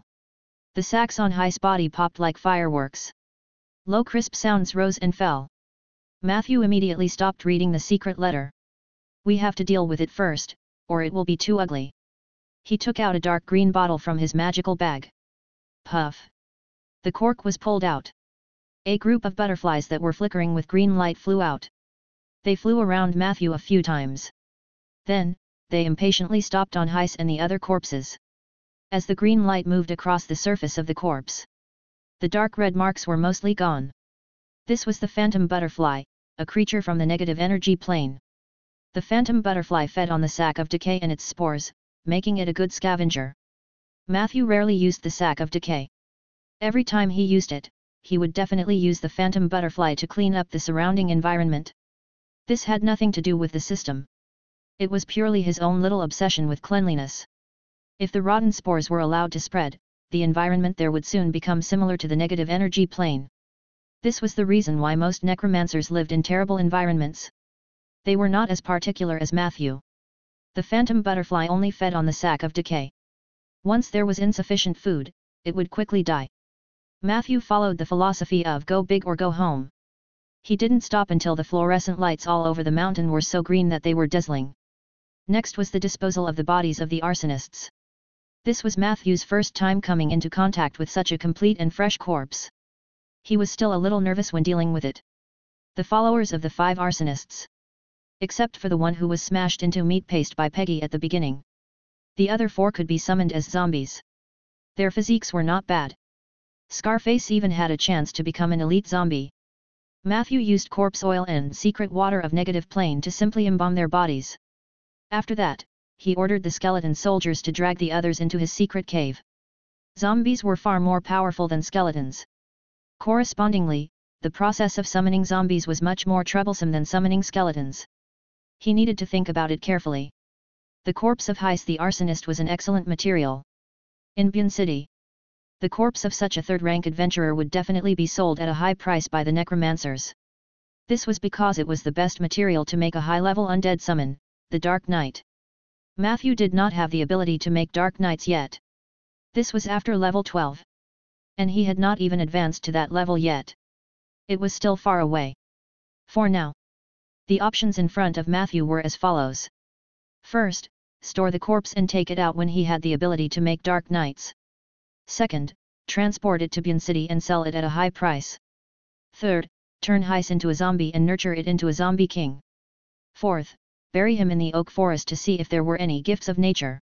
Let's eliminate the second and third first. Matthew's eyes flickered. He did not lack money. Moreover, it was too wasteful to use a tier 3 corpse as a zombie. It was not easy to nurture a zombie king, and there was a 99% chance that it would be a loss. And between Dark Knight and Gift of Nature, Matthew hesitated for a moment. In the end, he still chose the fourth option. He wasn't coveting high ability. More than that, he wanted to explore the mechanism of nature's gift. If it really doesn't work out, I can dig the body out again. Granted, that will reduce the integrity of the corpse, and the combat power of the Dark Knight will be greatly reduced. Once he made his decision, Matthew no longer hesitated. He found a good place in the oak forest to bury High's body. At the same time, he dealt with the victims at the farm. The skeleton soldiers had average fighting abilities, but they were good at manual labor. He found a piece of barren land to the north of the farm and buried everyone. Only then did Matthew have the free time to read the secret letter. A few minutes later, Matthew's expression changed slightly. To like-minded people, the heavenly change was a foregone conclusion. Urkus had awakened and was watching everyone on this continent. In time, his great power would make the hearts of the world tremble. The structure of the world is changing. In the near future, the heavenly fire and sea water will pour into the inland, and every piece of land we are familiar with will become an endless purgatory. I have received reliable news that the southern guardian Ronan is trapped in the astral plane, the eastern guardian and the evil dragon in the sea have both suffered heavy losses, the western guardian disappeared many years ago, and the northern guardian has never crossed the heavenly chasm mountains. Witherer, evil art master, inheritor of the path of the undead, avenger, red letter hunter, voodoo descendant, arsonist, conspirer. Don't be afraid anymore. This is the time for us to rise up and walk the dark path. We have established a stronghold in the secret area northeast of Rolling Stone Town, and we welcome every brother and sister who has been summoned to come and join us in this great event. Written by Fiend, Southern Shepherd of the Order of Calamity. The above was the content of the secret letter. There were also many provocative words in the letter. The general idea was to encourage all kinds of evil adventurers to come out and cause trouble. It was as if there would be no chance if they did not cause trouble then. Matthew was not interested in these things. What he cared about was, the person in the letter claimed to have established a stronghold north of Rolling Stone Town. He was going to hold a blood sacrifice to please the Void Ruler, Urkus. And after this blood sacrifice, he would obtain supreme power and could easily flatten Rolling Stone Town. He would also attract the heavenly fire and burn everything. Burn everything. Matthew frowned deeply. This heretic cult believer called Fiend was more or less reckless. The truth was clear. Bloody robes in the karst cave. Sif. Suki's kidnapping. The arrival of the arsonist. The intercepted merchant. All of this pointed to Fiend and the Order of Calamity. Matthew looked at the mission panel. As expected. After he finished reading the secret letter, the mission changed. Follow-up mission 2, maintaining is also important. Description: a new forest is easily destroyed by an accident. Please protect your forest well. Progress Update 1, you have killed the arsonist Heiss and his subordinates, preventing the fire from spreading to the forest in time. You have received the reward Wilderness Transformation. Progress Update 2, you realize that the arrival of Fiend and the Church of Calamity will not only pose a great threat to the security of Rolling Stone Town but will also endanger the forest that you have painstakingly planted. You can't stand the threat that's so close to you. Please destroy them as soon as possible. Quest Target, Fiend, Level 12 Warlock, and his companions. Mission Reward, Spell Rapid Growth and the Entrance Ticket to the Moonlight Society. Chapter 11, Evil Priest Camp. Rapid Growth. Matthew was delighted. This was also the Druid's signature spell. The green growth liquid he used to plant trees was the potion version of this spell. Its effect was lowered since the spell had been modified into a potion form. If he could master this spell, his ability to plant trees would be comparable to a real Druid. Shape-shifting and rapid growth are the signature skills of Druids. It seems that the rewards for the quest maintaining is also very important are all Druid abilities. No, perhaps it has nothing to do with the mission but with my means of completing it. Whether it's dealing with the arsonists or the Order of Calamity, I have killed. In that case, is the system working in reward? The reward given for planting trees was the bone dragon of the necromancy element. But the reward for killing and fighting was related to Druidism. Matthew pondered with interest. There were not many samples at the moment, so it was not enough to make a conclusion. But this did not stop him from making a bold assumption. He glanced at the bottom of the mission panel. The Tai Chi symbol had a new change. The green dots on the left had already exceeded 2/3. It was not far from being fully charged. He just didn't know what would happen if it was full. On the other side, the grey light spots were still very faint. However, it was much better than before. Matthew had sharp eyes. He could see that the grey speck of light at the bottom was trying its best to surge upward. Whoosh! The dot of light rushed to the 1/3 position. The heart of nature and the path of the undead. Matthew guessed. The rapid increase of the grey light spots should be related to the battle tonight. The operating mechanism behind it still needed to be explored. But not now. Near the farm. Some people had already discovered the disaster there. More and more people came from the town and the countryside. Matthew led the team back to the oak forest. He sent the skeletons back to the cave. Then, he said to Peggy, "I'll have to trouble you to walk back by yourself." Peggy exclaimed, "It's so dark, and you want me to walk alone at night? I'll be afraid." Matthew coughed. "Then I'll summon the skeletons to keep you company." Peggy said hatefully, "You don't give me overtime pay and want me to walk home by myself. Necromancers like you really have zero consciences." Matthew shrugged. "I'm not that capable of teleporting you back. You have to understand me, Peggy." Peggy's heart softened a little. All right, I'll go back alone. But next time I work overtime, you have to give me at least one soul crystal. When we signed the contract back then, you said as much." After sending off the talkative Tauren skeleton, Matthew looked to the north. The merchant's ghost had mentioned the chaos in the ghost castle. Combining that with the contents of the secret letter. Even if the stronghold of the Order of Calamity was not within the ghost castle, it should be nearby. Time was tight. Matthew planned to eliminate the threat as soon as possible. Thus, he leaped. Whoosh! A raven flew over the branches under the moonlight. It headed northeast. The divination results are out. The enemy's location has been confirmed. They are in a valley near the ghost castle. In the main hall. A middle-aged man with a thin face, fully armed, was calmly patrolling the surroundings. Some of the people present were stung by his burning gaze and unnaturally looked away. There were also some people who raised their heads excitedly to welcome the other party's gaze. They yearned for a chance to gain the recognition of the Lord of the Suki family. "Blake and Anne, each of you take a team and surround them from the southwest.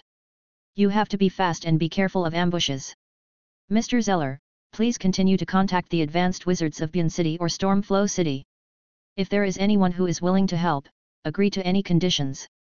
Just as I expected, our enemies are not bandits who are blinded by money. They are a bunch of lunatics, scum, and cultists. As I said before, the Suki family will never compromise with such evil scum. Your mission is to kill every villain you see. That's all." In the quiet hall, the Lord's voice was loud and clear. A series of strict and unyielding orders were issued. Those who received the specific mission were all delighted. But gradually, there were also people who looked puzzled. "Sir, will our radical actions agitate the other party? After all, Miss Sif is indeed in their hands." An exceptionally handsome young man wearing a magic robe spoke. This also echoed the doubts of the other people present. The Suki clan was indeed famous for its tough attitude toward its enemies. However, the problem now was, young Miss was in the hands of those villains. If they followed the Lord's method, Sif's survival rate would be so low. Everyone stared at the Lord in confusion. The latter said coldly, "It's because they have Sif that we're doing this." He did not explain too much. Instead, he said to the handsome man, "Mr. Zeller, in addition to contacting the advanced mages, please pay attention to the clues we found before. Sif couldn't have been kidnapped out of thin air. You should understand what I mean." Zeller nodded solemnly. "Everyone, please take action. Use your fastest speed and your strongest strength." The Lord waved his hand. The people in the main hall gradually dispersed. In the end, only the Lord was left alone. He strolled to a window. Not long after, an owl flew in. "To be honest, I don't understand the men of the Suki family very well.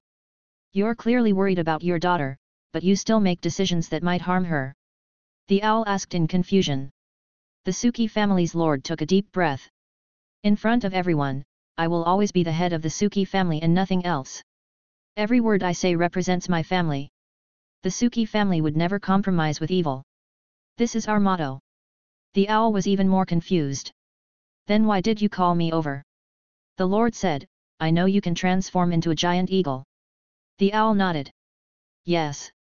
Take me to the ghost castle, and the favor you owe me back then will be written off. The Lord said decisively.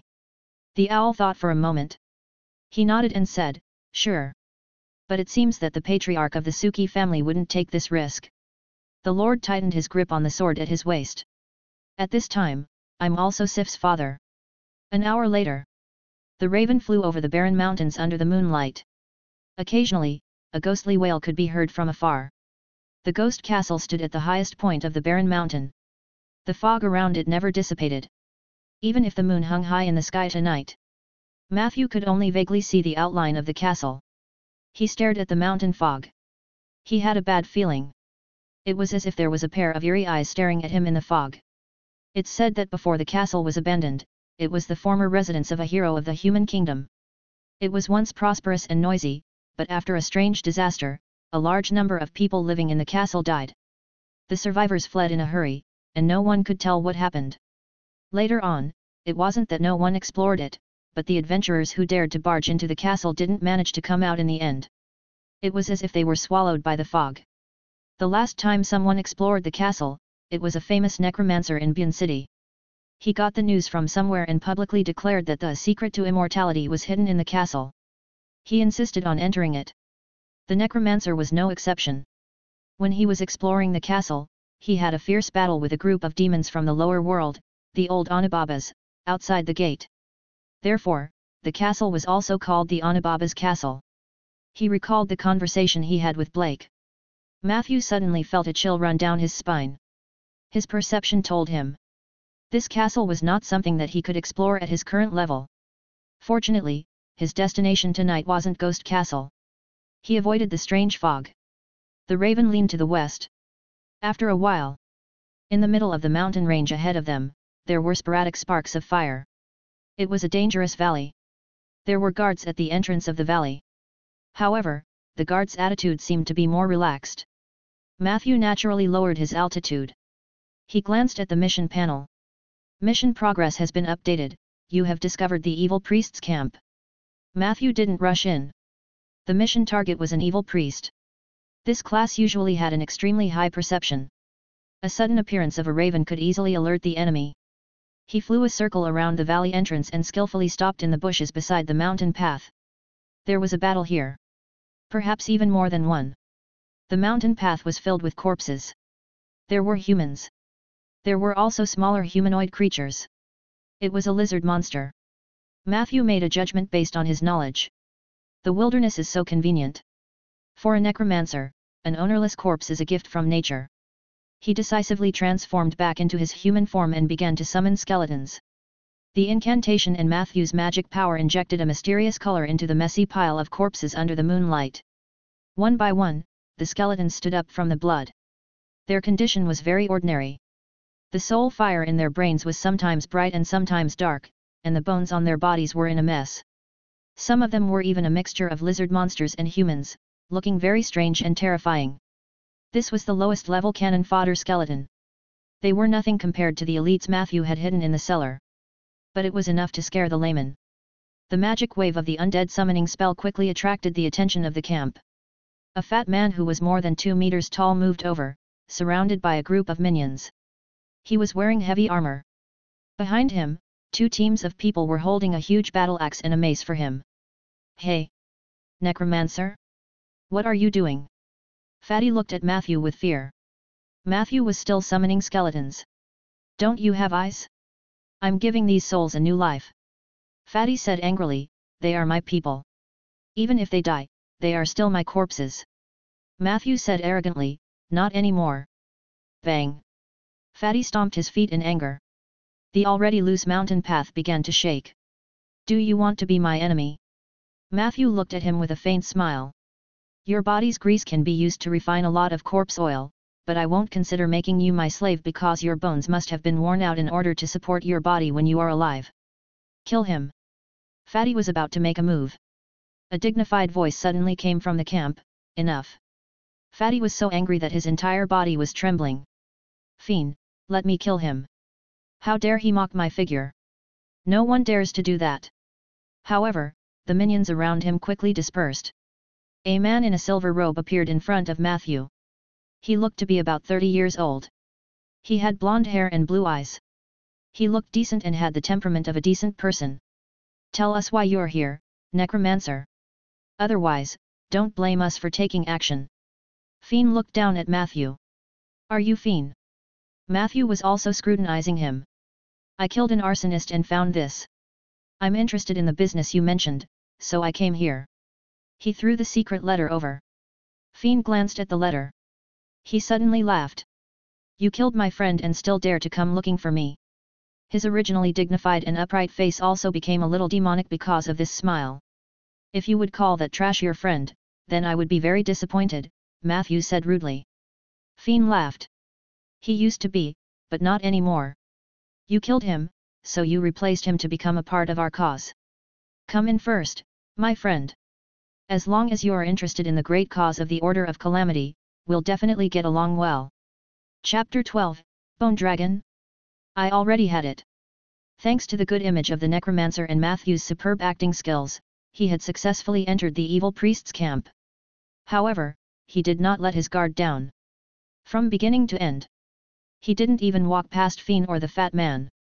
He hid in the middle of the skeleton soldiers. He followed behind them all the way. The fatty named Angeli was getting more and more disgusted by Matthew. Fiend didn't say much about it. On the contrary, this was how a lone necromancer should behave. Evil, mean, cunning, cautious. It was obvious that he was not to be trifled with. The valley entrance was very narrow. However, the camp was surprisingly spacious. Matthew found some scattered pottery and utensils inside. These things were obviously not made by humans.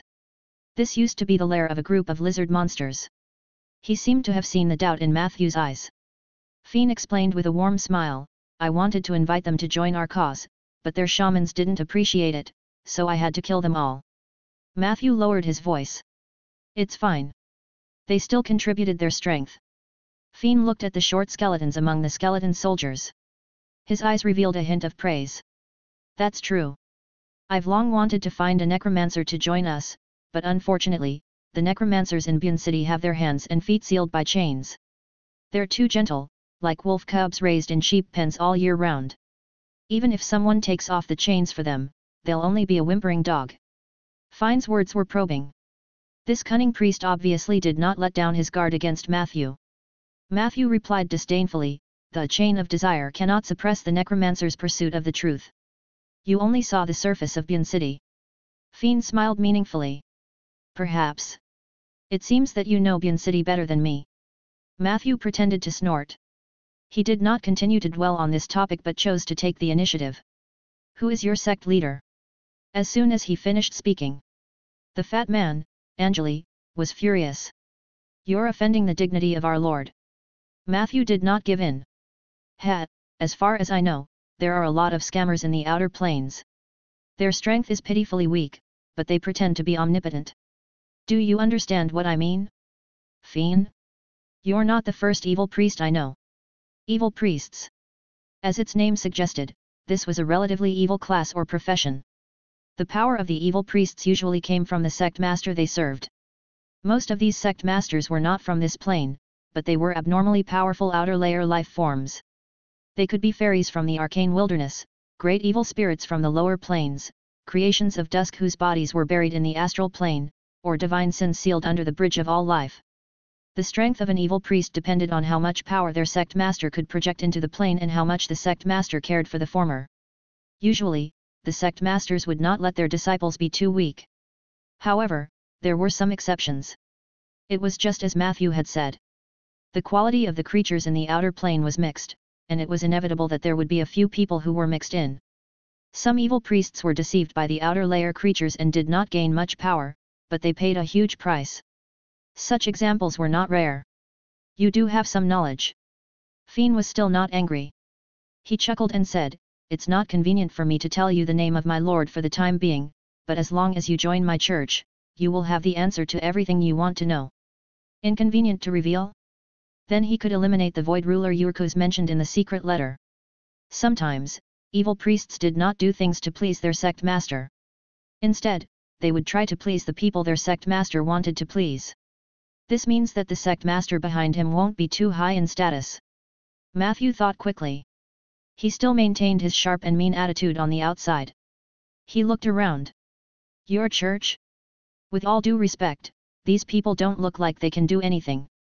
They don't seem to have any faith in the church. There were about 40 to 50 people inside and outside the camp. This was not a small scale for an evil priest team. However, Matthew noticed that these people did not seem to be fanatical cultists. They looked listless. Fiend blinked. They are just some helpers that I found in a hurry. Some of them are exiled prisoners that I bought from Black Lake Port, and the other is a bandit group that I have incorporated. It's reasonable for you to look down on them, but in the path of completing our career, we will always need some such menial characters. Matthew snorted, and his disdain became more and more obvious. You better show some sincerity and not waste my time here.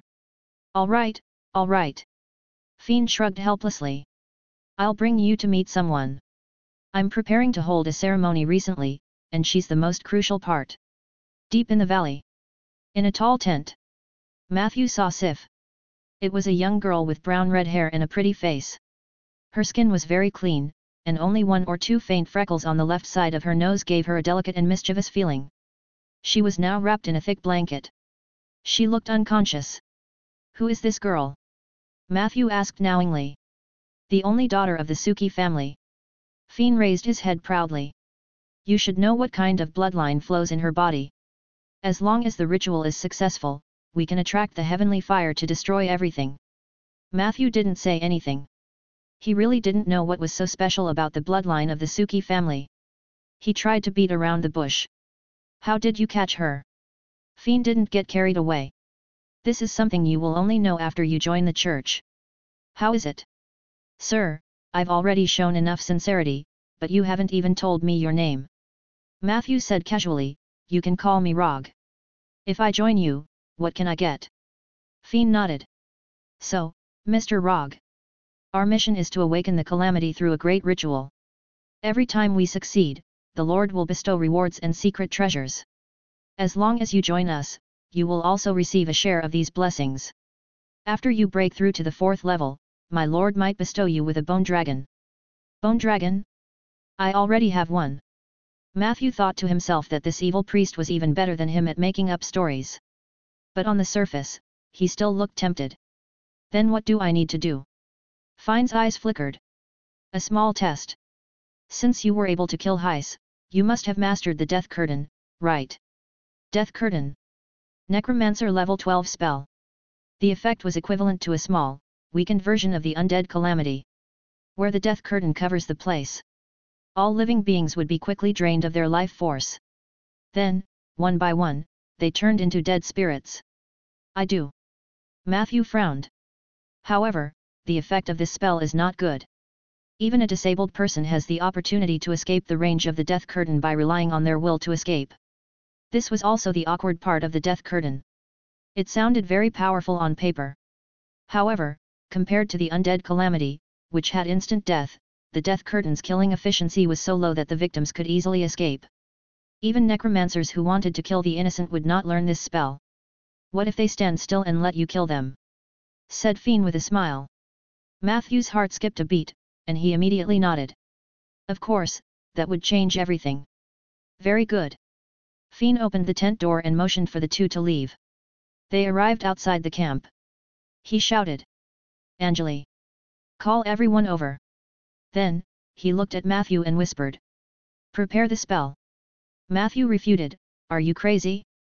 Casting a spell in front of so many people, they will tear me apart. No, believe me, they won't. Fiend said firmly. You did something to them. Matthew was puzzled. But why did you do it? Although these people are useless, they must have cost you a lot of money, right? Mr. Rog, you have too many questions. For the first time, Fiend showed a hint of dissatisfaction. As they spoke, everyone gathered around. Including the 2 guards who were guarding Sif's tent. Fiend suddenly let out a sharp shriek. 15 seconds later. These people all covered their heads in pain. Then, they knelt on the ground one after another. At the same time, flagella-like threads began to emerge from their skin. These grey threads floated in the air. It emitted a strong evil aura. In sight, the priest Fiend used curse. "Let's begin, Mr. Rog." Fiend gave Matthew an unfriendly look. "Anjali, bring that girl and prepare my carriage," he called out again. Matthew looked around. He noticed that other than the big tent where Sif was imprisoned, there were many other small tents in the valley. These small tents were not used for living. There seems to be something hidden inside. In sight, you have sensed a strong curse aura. This is part of a curse creation. Curse creation. Death curtain. Matthew was enlightened. He wanted to create a batch of true evil spirits here. Evil spirit was different from the undead that was purely filled with negative energy. Evil spirits that were layered with the elements of the curse were even more terrifying and evil. "Are you guys leaving?" Matthew took out his staff and looked at Fiend. "Yes. Before you came, I received a secret message that the Suki family reacted faster than I expected. Unfortunately, I have to postpone the ceremony and abandon this stronghold." Fiend explained coldly, "Their people are on their way here, and I naturally have to prepare some surprises for them.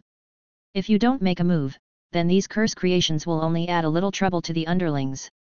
However, if we could create a real evil spirit in the material world, not only would the spirit be able to make the Suki family suffer a huge loss, you might even be able to please his lord." "Mr. Rog, out of politeness and respect, I've already told you everything that I shouldn't have said.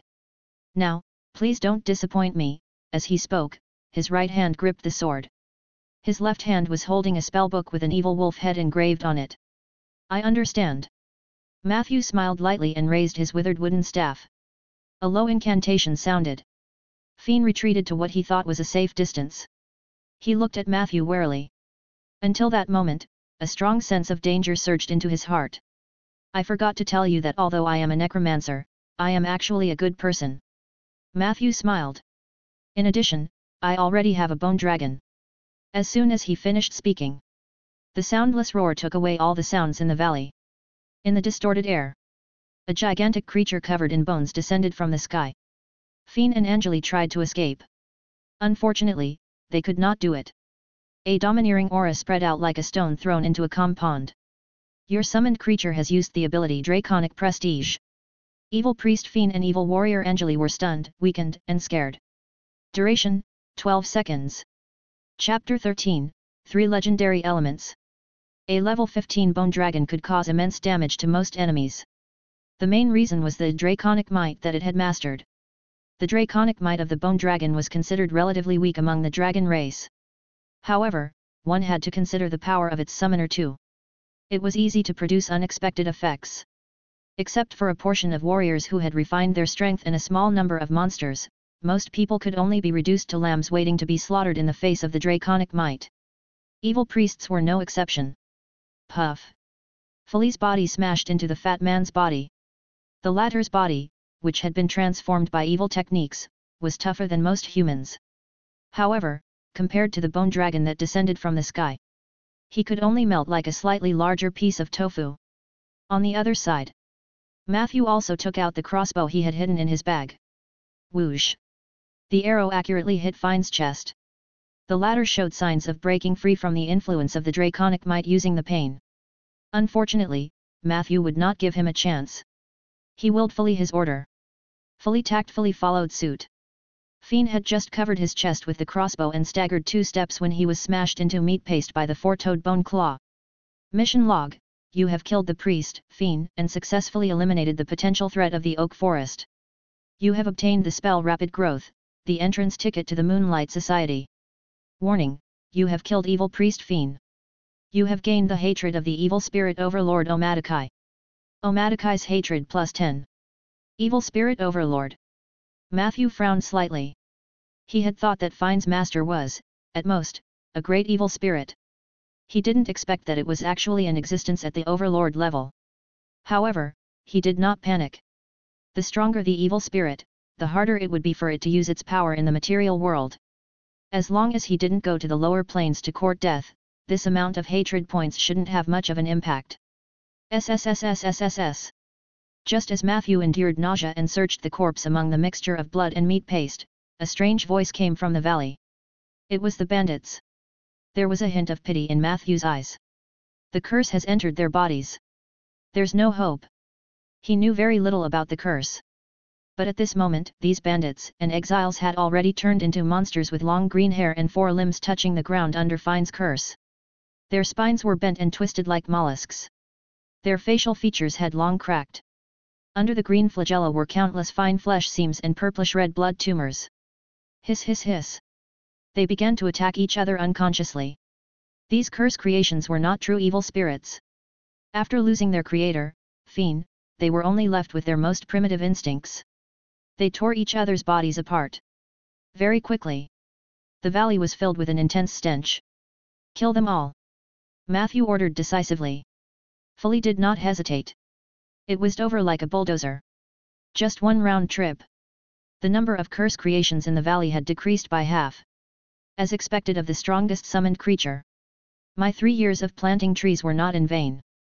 Matthew nodded in satisfaction. He swept through the valley. After confirming that there was nothing missing.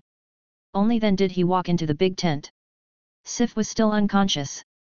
Matthew did a quick check to make sure that she wasn't affected by the curse before he heaved a sigh of relief. Sif was a very lovable child. Born in a noble family, she did not put on airs like a young lady. Instead, she was keen on fighting for justice. The residents of Rolling Stone Town liked her very much. Matthew naturally hoped that she would be safe.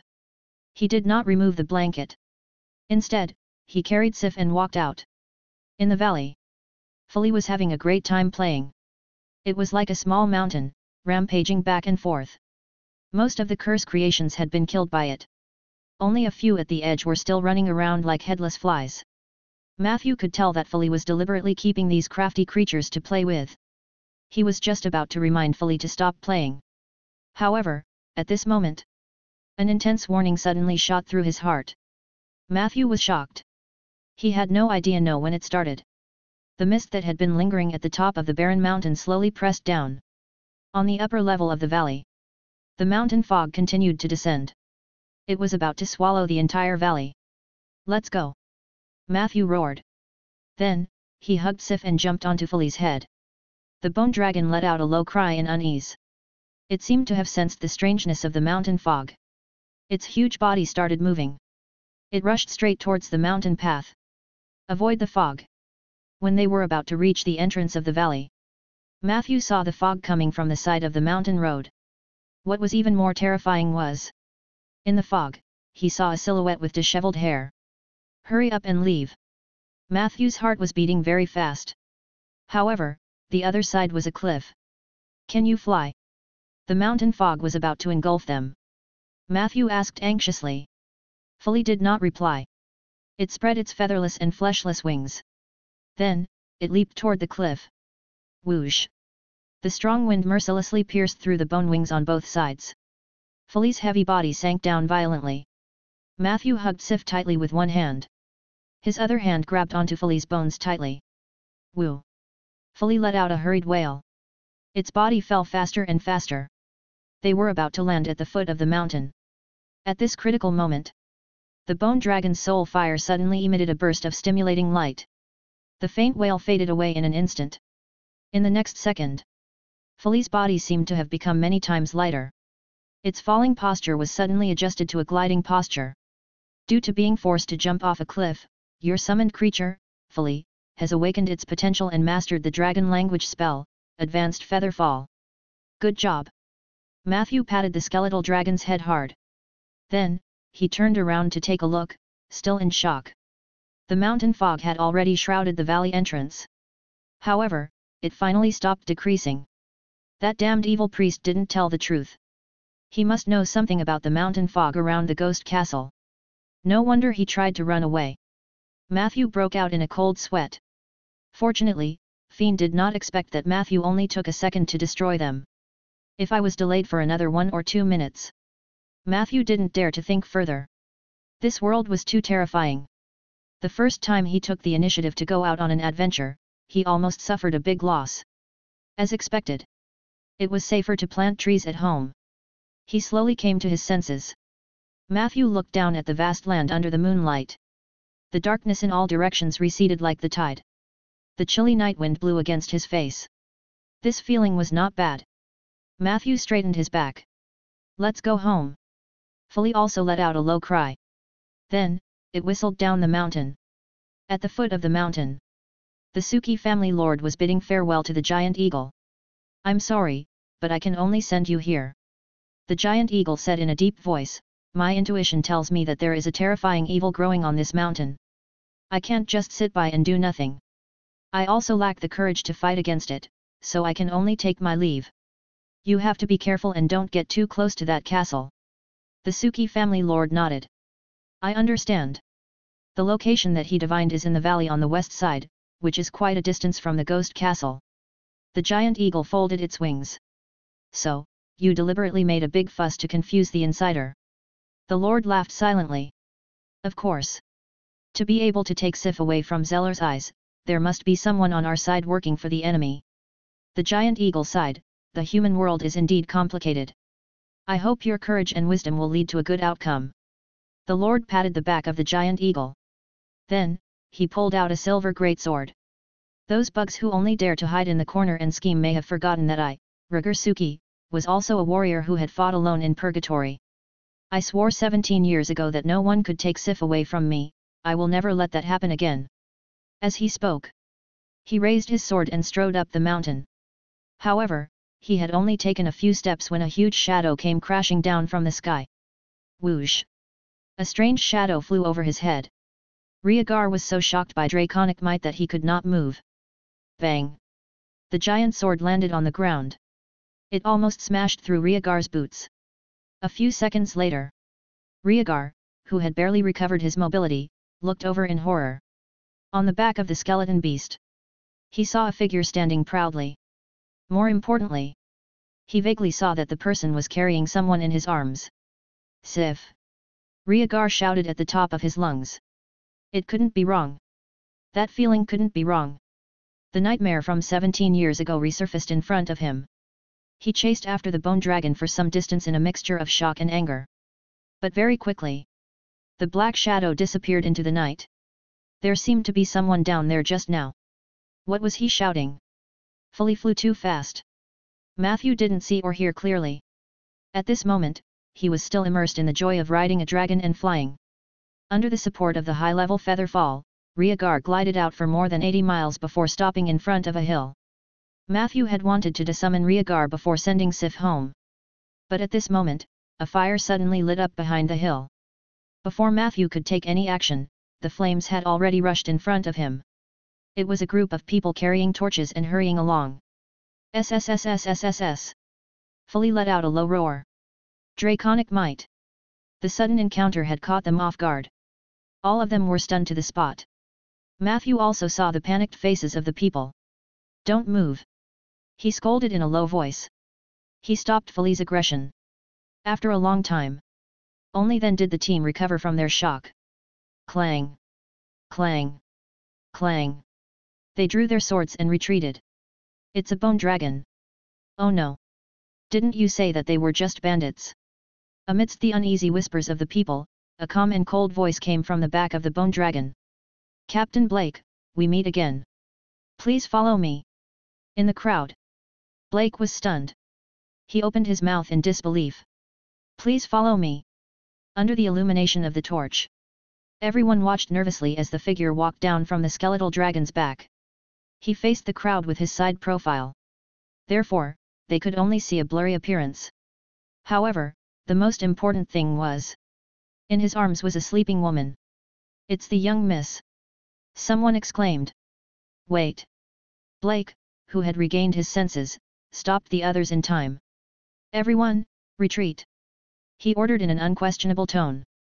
Everyone looked at him in confusion.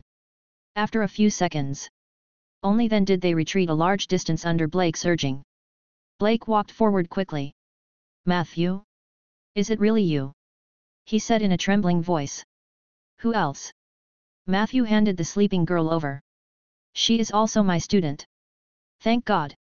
Blake took Sif and heaved a long sigh of relief. Then, he looked at Matthew and the bone dragon behind him with a complicated gaze. I always thought you were just a lousy necromancer.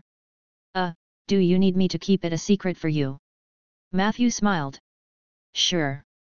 Then, he reminded them, it's best not to go to the ghost castle. It's too dangerous there. I'm afraid we can only wait for the return of the great wizard Ronan. Blake nodded solemnly. The two of them chatted for a while. Matthew turned around and left. Under everyone's respectful and vigilant gazes, Fully slowly turned its body. The huge skeletal body slowly disappeared into the darkness. Hint, after tonight, the legend of the necromancer riding a bone dragon will spread widely in the form of rumors. Your regional reputation level +1, Rolling Stone Town. You have satisfied one of the 3 legendary elements. If you satisfy one more, you can activate the legendary path ahead of time. 3 elements, legendary path reputation/domain/level. Chapter 14, Defensive Psalms and Loose Gloves. For Matthew, who had always been low-key and pragmatic, it seemed too early to say that he was a legend. However, seeing the same rules as the game in his previous life appearing then still made him feel a little at ease. Legend. It referred to those who were above level 21, had mastered the power of the domain, and were famous. One had to have all 3 elements. If an adventurer wanted to activate the legendary path, he would have to rely on 3 aspects: level, domain, and reputation. Under normal circumstances, domain elements were the hardest to master, followed by levels, and reputation was the easiest. Especially for those who were good at fraud and self-promotion, obtaining a reputation was very simple. Therefore, Matthew did not have much hope of entering the legendary path early. Meeting Blake here saves me a lot of trouble.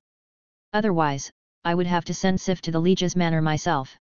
Matthew was very relieved to leave Sif with Blake. This bearded man was not only a reliable captain of the garrison, but he was also Sif's cousin by blood. What was even rarer was that Blake had actually taken the initiative to offer to keep his power a secret for him.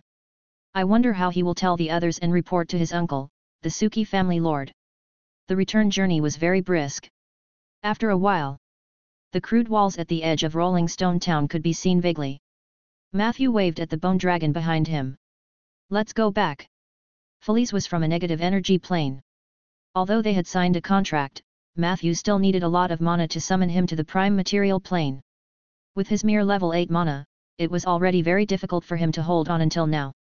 If it wasn't for Matthew's intention to test out his limit, he might have sent it back a long time ago. Fully. The bone dragon's soul flame swayed, revealing an obvious reluctance. Go, you did great tonight. Keep up this performance, and you might get a reward in the future. Matthew skillfully consoled the creature. Thanks to your encouragement, the loyalty of Fully, Bone Dragon, has increased to 93. The grey reverse summoning array lit up. Fully shook its tail, and its huge body suddenly disappeared, leaving behind only a few pieces of bone powder on the ground. Matthew smiled. This bone dragon is much more useful than I thought. However, in the next second, necromancy contract, the official summoning has ended. Your summoned creature, Fully, has gone all out for tonight's battle. However, during this period, it consumed a large amount of energy, which affected its survival in the negative energy plane. Fully requests the reward for this summoning, 5 soul crystals. Do you want to pay? Option 1, pay at the original price. Fully's loyalty will increase, and it will be willing to share an ability exclusive to it with you. Option 2, bargaining. Fully's loyalty remains unchanged, but it may not be so obedient the next time it is summoned. Option 3, refuse to pay. Fully's loyalty drops. 5 soul crystals.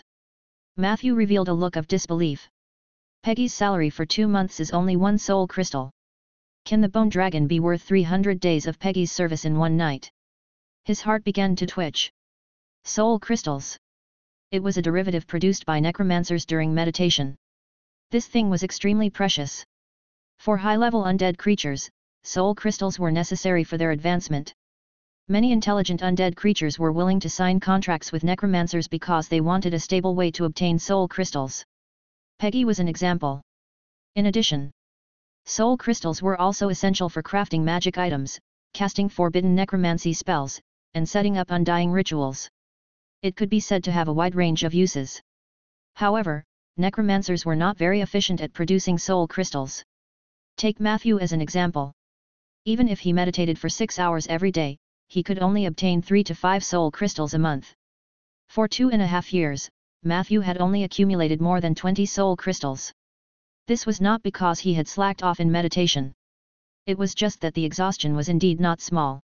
Otherwise, he wouldn't be thinking about how to pay Peggy lesser every day. I didn't expect to meet a cute scammer. Matthew shook his head in his heart. This bone dragon could no longer be summoned in the future. He couldn't afford it. He hesitated. Matthew still chose to pay the original price. There was no other way. Folly was now his trump card. Loyalty was hard to come by, and he was not willing to lose a lot for a little. Undead contract, you have paid 5 soul crystals. Folly is extremely grateful. His loyalty towards you has increased to 96. Folly has shared its ability, blind sense. Blind sense, weakened. You can perceive your surroundings without using your normal sight, hearing, smell, and other visual organs. Any small fluctuation will be difficult to escape your perception. You can use this ability to detect invisible units and hidden creatures, except spirits. Range, 30 feet. This ability was surprisingly good. It was perfect for detecting invisible units. Matthew's heartache was slightly alleviated. I'll just treat it as buying an ability with the 5 soul crystals. Later in the night. At home. Matthew, who had taken a short break, perked up again and began to take out the spoils of war from his magical bag. The evil wizard's camp actually had quite a lot of resources. Unfortunately, the storage space of the magical bag was very limited. Bringing back so much was already the result of Matthew's best efforts. Most of the spoils of war came from looting Fiend. Compared to Heiss, the arsonist, Fiend did not have much money on him, only 100 gold coins and a few silver coins. Perhaps most of his money had been spent on buying prisoners and supplies. However, in terms of items, Fiend was very rich. Defensive Psalm, Spell Book. Description: when you hold this book, you can use it as a medium to support your spell casting. You can also use it as a charging support to guide your spell casting. Casting medium, plus 20% casting speed, protection domain spell effect increased. Pre-charge, you can choose 3 spells from the following list to cast quickly every day. After all 3 spells are used up, it will take at least 24 hours to recharge. Spell list: Mystic Lock, Spell Unlock, Rune of Guard, Protection from Good and Evil, Magic Emblem, Mordenkinen's Private Chamber. Matthew found the defensive psalm on Fiend's corpse. Fortunately, it was not destroyed by the skeletal dragon's claws. Gently wiping it, it glowed with a new luster. The book was only the size of a palm and was bound in leather, reinforced with steel and silver. There was a steel lock on the side of the book, and it could only be opened with a key. Unfortunately, Matthew did not find the key. However, he was not discouraged. The steel lock that came with the defensive psalm was not a magic lock, which meant that there was no need to use a spell to open it. If that was the case, he could turn to thieves. I remember that there was a slightly famous locksmith in Bun City. Many people said that he was a retired high-level thief. Matthew thought, unfortunately, I've never heard of anyone in Rolling Stone Town who's good at picking locks. The defensive psalm was a very good magic tool, or rather, the defensive spells recorded in it were precious to Matthew, as long as he could find someone to unlock it. It was the perfect replacement for his staff. Blood Essence Bottle: when the bottle is filled with dark red blood essence, you can quickly recover your HP by drinking it. Description: 1. Every 10 milliliters of blood essence can restore 5 to 6 HP. 2. You can slowly refine the blood essence fluid by injecting blood into the bottle. 3.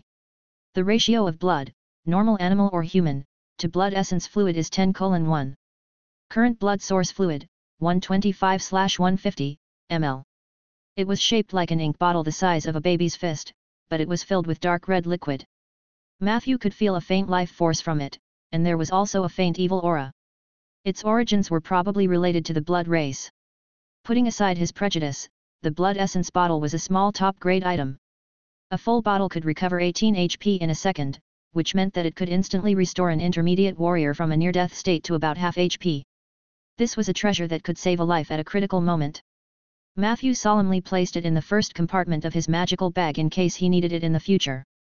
As for the blood, just buy it. It was normal for a necromancer to buy some blood for research, right? Among the remaining items, there was a charged staff that could release arcane missiles 5 times after charging. There was an extremely precious realm heart stone. If it were sold in Bun City, the price would not be lower than 400 gold coins. This was the core material used to construct the interplane array. There was also a one-handed axe with +1 enchantment that could greatly increase the efficiency of logging. Finally, there was a magical glove. Loose gloves, level 2 rare item. Description: when you wear this glove and shake hands with the target's guard will be greatly reduced.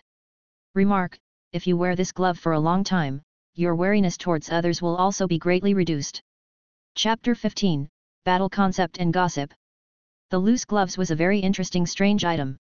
It couldn't directly provide combat power. However, if it was used properly, the value of this glove might even exceed the sum of the other items. The negative side effects were also within an acceptable range. When he didn't need it, he would just throw it in a corner. He sorted out the spoils of war. While Matthew was impressed by Fine's wealth, he also reminded himself, the man didn't even have the chance to use so many of his tools. It can be seen that whenever you fight with others, no matter how well prepared you are, there is a risk of sudden death.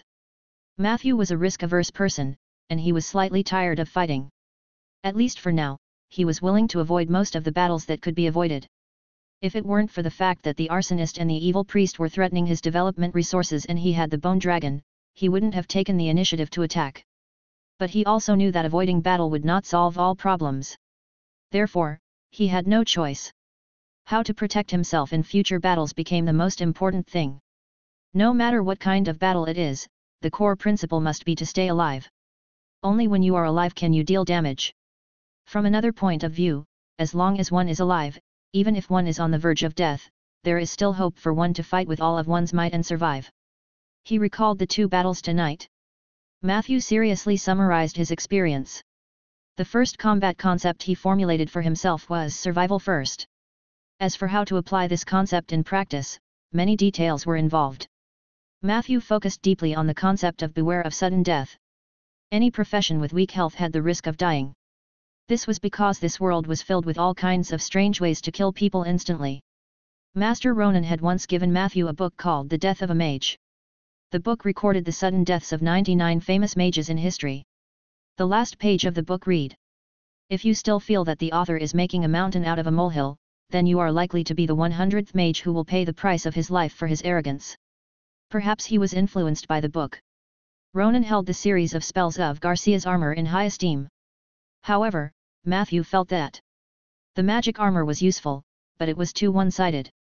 Combined with his gaming experience from his previous life, he set the 3 key attributes to highlight in his mind: toughness, immunity, will. Toughness was the fundamental attribute that resisted most negative statuses and control methods. The benefits of high toughness were incredible. If Fiend was not an evil priest but a sword master, Felice Draconic might not be so effective. Even if the Bone Dragon was still a level higher and Matthew's side would definitely win, the battle would definitely not be so smooth. This was the most direct manifestation of the value of toughness. If a thief tries to sneak near me, I can use blind sense to counter invisibility. However, if the other party also has a method similar to the dragon's might, I'm afraid I can only sit and wait for death. When he thought of this situation, Matthew felt a little worried. Immunity was a key attribute to resist parasitic microorganisms, bacteria, fungi, and voodoo curses. Willpower was more useful against fear counterchecks. According to Matthew's current growth pattern, he did not have to worry too much about his willpower for the time being. The Necromancer's meditation would naturally increase his willpower slowly. Immunity was too unpopular, and he was usually the one who used abilities like Rotten Spore to trick others. As long as he was careful, he would not fail miserably. Therefore, he only needed to focus on toughness. Training one's physique could only go so far. Perhaps the Druid class has a way to increase their toughness. If it really doesn't work, I can find a shape-shifting target with high toughness. I remember that there are also some low-level passive spells that can slightly increase toughness. After a long time, Matthew finally pulled himself out of his self-reflection. He opened the mission panel. He had already mastered the spell Rapid Growth. With his current mana, he could use it about 10 times a day. This would definitely be of great help to the planting of trees. The other reward was a little confusing. Entrance ticket to the Moonlight Society, consumable. Description: with this ticket, you can enter the subplane where the Moonlight Society is located with the help of a nature soul in the wilderness or forest on a full moon night. Matthew knew that the Moonlight Society was similar to the Druid school of magic. But was it really useful for him? Even if a certain nature soul was willing to help him enter the Moonlight Society, would he, a necromancer, really be accepted? Why don't I just give it a try? Perhaps it could work. He didn't have much hope. At the bottom of the mission panel, the Taiji symbol underwent a significant change. The gray energy on the left side increased by a large margin and jumped to about 3/4 of its original size. The green energy on the right increased just a little bit more. According to Matthew's previous experience, after he planted 4 or 5 trees, the gap would be filled. He was looking forward to the changes after the energy bar was full. The next day, Matthew woke up early and went to the oak forest to work. However, after half a day, he had planted a few trees, and the energy had also increased to the maximum. However, the expected change did not come. This made Matthew think in disappointment, do I need other conditions to trigger it, or do I just need more time? He did not hesitate for too long. After all, planting trees was his job. He was already very satisfied with the 10 points of XP he could get from each oak tree. In the afternoon, Matthew went to Seaver Public School and the Public Security Bureau. For the former, he went to the principal's office to ask for leave, while for the latter, he went to Blake to explain the situation at the farm to him. The matter of taking leave went smoothly. Matthew had connections, to begin with. Not only did the principal agree quickly, but he also asked him about his well-being. As for Blake, at least from the reactions of the others, he had done a good job of keeping it a secret. The people from the Public Security Bureau greeted Matthew as usual. It seemed that they did not associate Matthew with the necromancer from last night.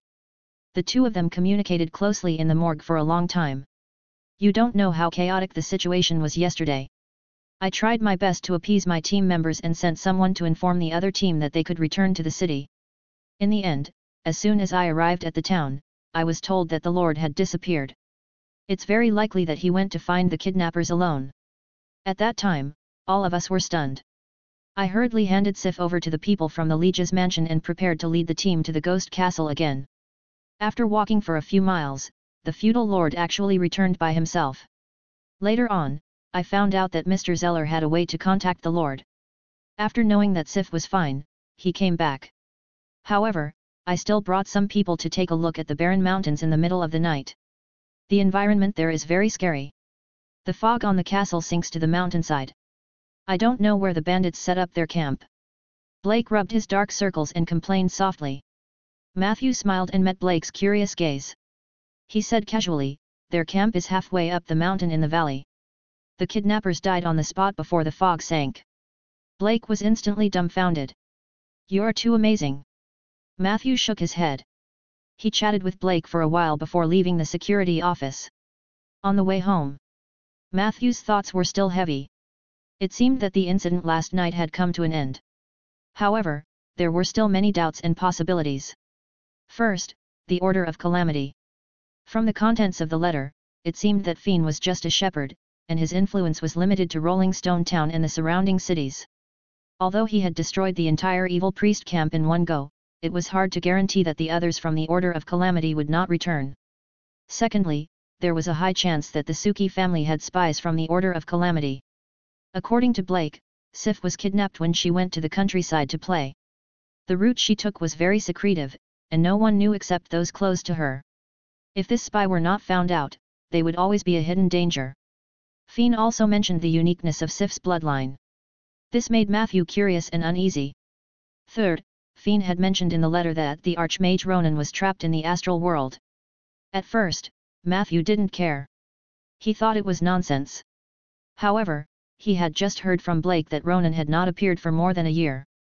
Not only in Rolling Stone Town, but even Jewel Bay, where he was stationed, had been in a commotion recently. There were several major events that had happened, but Ronan had not appeared. This was inevitably worrying. If this information were true, if that were the case, the days ahead in Rolling Stone Town would not be peaceful. The fourth was about the ghost castle. The soul of the merchant who had been intercepted and killed had mentioned that he had died at the hands of a tall man with disheveled hair. Neither Fiend nor Angeli fitted the description. Last night, Matthew saw a figure with disheveled hair as the fog descended. This meant that the death of the merchant was related to the fog in the ghost castle.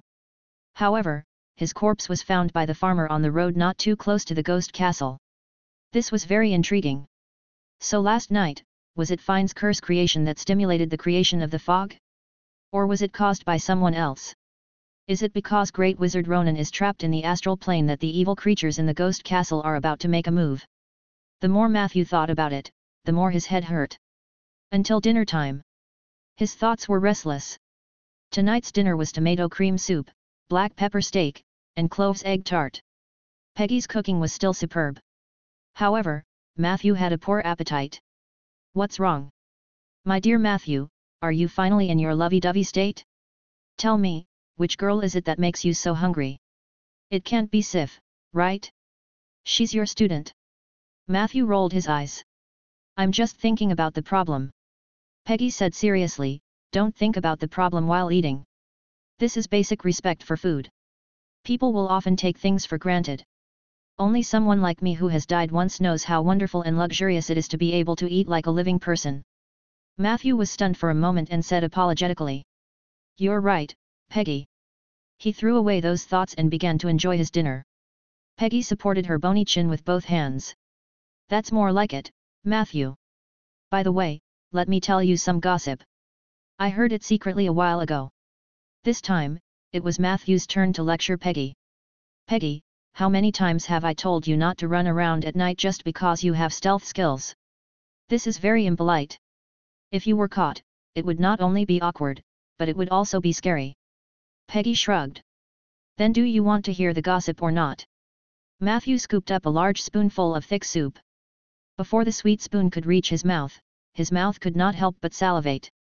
Ding! He mumbled. Do you know why the Suki family lord hates necromancers? Peggy said mysteriously, because his wife ran off with a necromancer. Chapter 16, Domain, Oak Tree.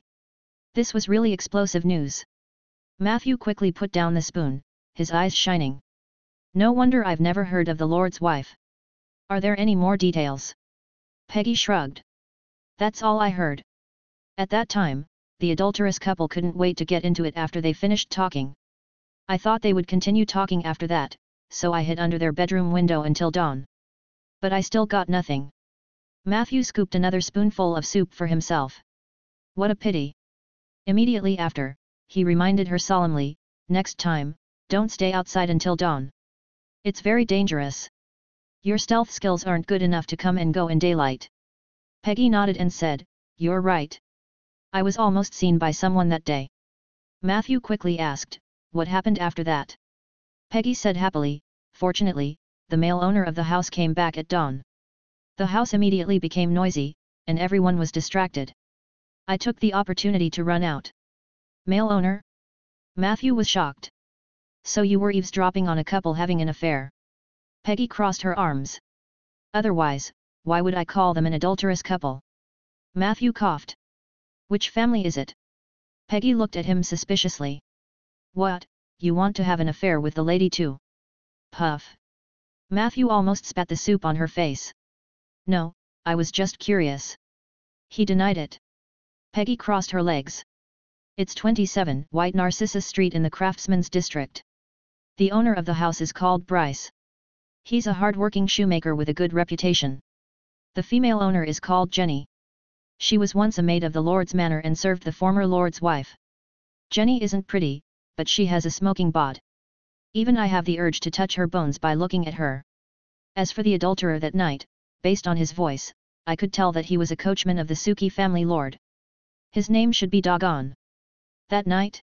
Do you mean this has happened on other nights?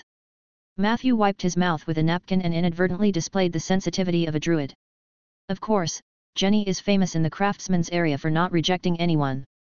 Her lovers can't be counted on two hands. Peggy's legs were raised higher and higher. But if you want to know, I can also list the names of Jenny's lovers. Thank you, but there's no need. Matthew rejected her. Peggy, it seems that even if you change your profession to intelligence management, you will also be very good at it. Peggy was instantly overjoyed. Matthew, have you finally discovered my excellence? Then when will you give me a raise? I've already used up the soul crystals from last month. Matthew stood up skillfully and inadvertently displayed the indifference of a necromancer. Next time. Damn necromancers! In the dining room. The Tauren skeleton's roar did not calm down for a long time. The next morning, Matthew deliberately went to the security office again. He sorted out his guesses from last night on a piece of paper and handed it to Blake along with the secret letter. The latter's expression became much more solemn after reading it. When they left the security office, Matthew noticed that a few members of the garrison team were yawning as if they had just returned from a patrol. In the past, the security office had almost no night shifts. It seems that the Lord has strengthened the security around the town. I wonder if the roads, trading stations, and sentry posts at the border have received the same level of attention. Matthew did not think too much about it. He had only done what he could. He would leave the rest to the Suki family lord. At noon. The breeze was warm. Matthew stood on the hillside on the southwest side of the oak forest to choose the site for his next work. Master Ronan's land had been completely covered by the oak forest. If Matthew wanted to expand the planting area, he would have to step into other people's land. He looked into the distance. The map of the surroundings of the oak forest appeared in his mind. To the southwest was Rolling Stone Town, which did not have much room for expansion. In the southeast, there were some farms of various sizes. Most of the crops in Rolling Stone Town grew here. Most of the land here had been bought by the farmers, so there was not much space for oak trees to grow. To the northeast was a barren land without an owner, but there was the scar of the dead obstructing it. Further away were the barren mountains and the ghost castle, which looked ominous no matter how one looked at it. Only the land in the northwest was the most suitable. However, that was the private land of the Suki family lord. If Matthew wanted to plant trees on it, he would at least have to seek the approval of the city hall. The lord wouldn't reject me just because of his prejudice, would he? Matthew was a little troubled. A long time ago, Master Ronan had reminded him that the Suki family lord was a good person, but he hated necromancers. Yesterday, he got the reason from Peggy. He could understand the hatred of the lord. However, he did not want to hang the fact that he had saved Sif's life over the lord in exchange for the right to plant trees on his land. In short, it was a pain in the ass. If worse comes to worst, I'll challenge the scar of the dead. I'll plant a large oak forest along the edge and wrap the scar of the dead in it. Matthew encouraged himself. He was tired of choosing the location. He leaned against an oak tree to rest. The afternoon sun shone brightly. It made one feel sleepy. Matthew yawned and was about to take a nap.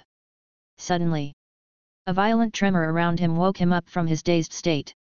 What is happening? Matthew looked around blankly. He saw that the oak trees beside him were growing at an unbelievable speed. They had grown from 3 to 4 meters to 3 to 400 meters before his eyes. The endless shade of the trees covered everything. Matthew stood up from the ground. He looked up at the oak forest. The oak forest was also sizing him up. Matthew could hear their whispers. Ah, how amazing! A necromancer! I hate necromancers, but I don't hate him. Maybe there are some strange necromancers, or maybe this is an anomaly. We should give him a chance to take the test.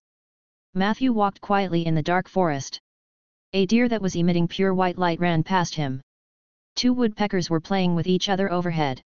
A frog wearing a gentleman's hat greeted him by the pond he passed by. In the end, he came to a waterfall in the depths of the forest. The waterfall went down 10,000 feet. A large number of green light spots flowed up the waterfall. This light spot. Matthew's heart skipped a beat. In the next moment, an eagle-faced man appeared beside him. The latter said in a low voice, "You are not qualified to explore this place yet." After saying this, the scene around Matthew seemed to be rewinding. Whoosh! The green phenomenon disappeared without a trace. Matthew sat under the oak tree in a daze. At the bottom of the mission panel, the green light on the right side of the Taiji symbol had been completely consumed. Hint: you have successfully stepped into the subdomain of nature, oak tree, and have completed a short stay in it. As a reward for stepping into the field, you can choose one of the following 3 abilities. 1. Summon Treant. In a forest that is over 500 years old, you can recruit several Treant companions. 2. Woodpecker Contract.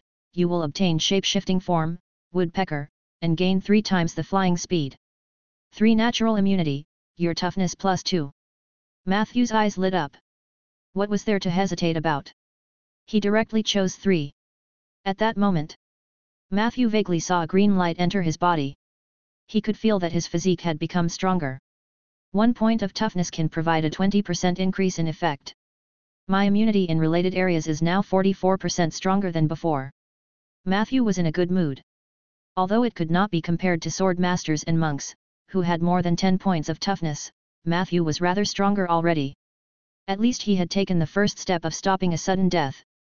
Detected that you have fulfilled 2 of the 3 legendary elements, reputation/domain. You have unlocked the legendary path ahead of time. Legendary path, Germinal. Keywords, Undying and Natural. Domain status, 1/6. Revelation 1, Weak body, low mana, poor mind, ignorant soul. The path of legend has actually been opened in you. This may be the mercy of the heavens or, more likely, an error in the laws. You should not have extravagant hopes. Returning to the mediocre path is your only way to save yourself. Revelation 2, Life and death, destruction and rebirth don't always seem to conflict. You've found an unprecedented path. It doesn't matter if it's muddy or thorny. You should keep at it. Please choose a revelation as the motto of your legendary path. Different revelations mean different legendary paths and different follow-up rewards. Matthew immediately took down Revelation 2. Next. As long as he could continue to explore this path, he would carve out his own legend. After he mastered some legendary abilities, his power would also be stronger than an ordinary necromancer. At this point, Matthew finally understood the meaning of the Tai Chi symbol. It was the embodiment of Matthew's legendary path. The general direction had been decided. His path was marked by the 2 keywords, Undying and Natural. If the green lights will open the oak domain when full, what about the grey lights? Matthew was looking forward to it. However, at this time, another piece of news flashed before his eyes. You have completed the enlightenment of the oak tree's domain. Current situation of the realm is your first entry to the domain. You have received a permanent status, longevity. Description, your lifespan plus 100 years. You have obtained a temporary status, no pain, no gain. Description, during the duration of the status, you will receive 1 strengthening experience point for every oak tree you plant. Every 10 experience points can be used to strengthen your summoned skeleton soldier once. Duration limit, 30 days. Chapter 17, Late Night Visitor. Is this the power of the heart of nature? Matthew was overjoyed. A short lifespan had always been the greatest pain for humans in their search for the truth. Many wizards would do anything to extend their lifespan. Liches were one of the products of humans' pursuit of immortality. However, if he could extend his lifespan naturally, who would be willing to turn themselves into a cold lich? Matthew had a premonition. As he continued to explore the domain of the oak tree, there was still a lot of room for him to extend his lifespan. Compared to the one-time buff of longevity, the effect of no pain, no gain stimulated the fire of labor in Matthew's heart. If I plant 10 trees, I can strengthen them by +1. If I plant 1,000 trees in one go, I can strengthen the skeleton soldiers by +100. He was completely excited. Although it was a bit of a fantasy to plant 1,000 trees in 30 days. However, as long as they were properly planned, 200 to 300 trees were still possible. It was currently spring. It was the most suitable season for planting trees. In order to speed up the planting process to the greatest extent, Matthew decided to do both. Tonight, he would write a report to the city hall to apply for planting trees on the land of the Suki family lord. The next morning, he would officially start to plant trees in the direction of the Scar of the Dead. You planted a sapling. You used rapid growth on the sapling. Planting successful.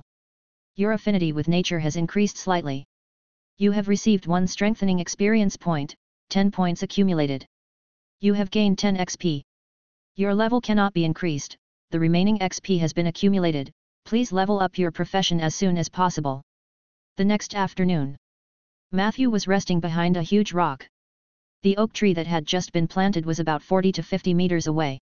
But Matthew couldn't sense any vitality from it. The root cause of this phenomenon was the pitch-black scar on the other side of the rock.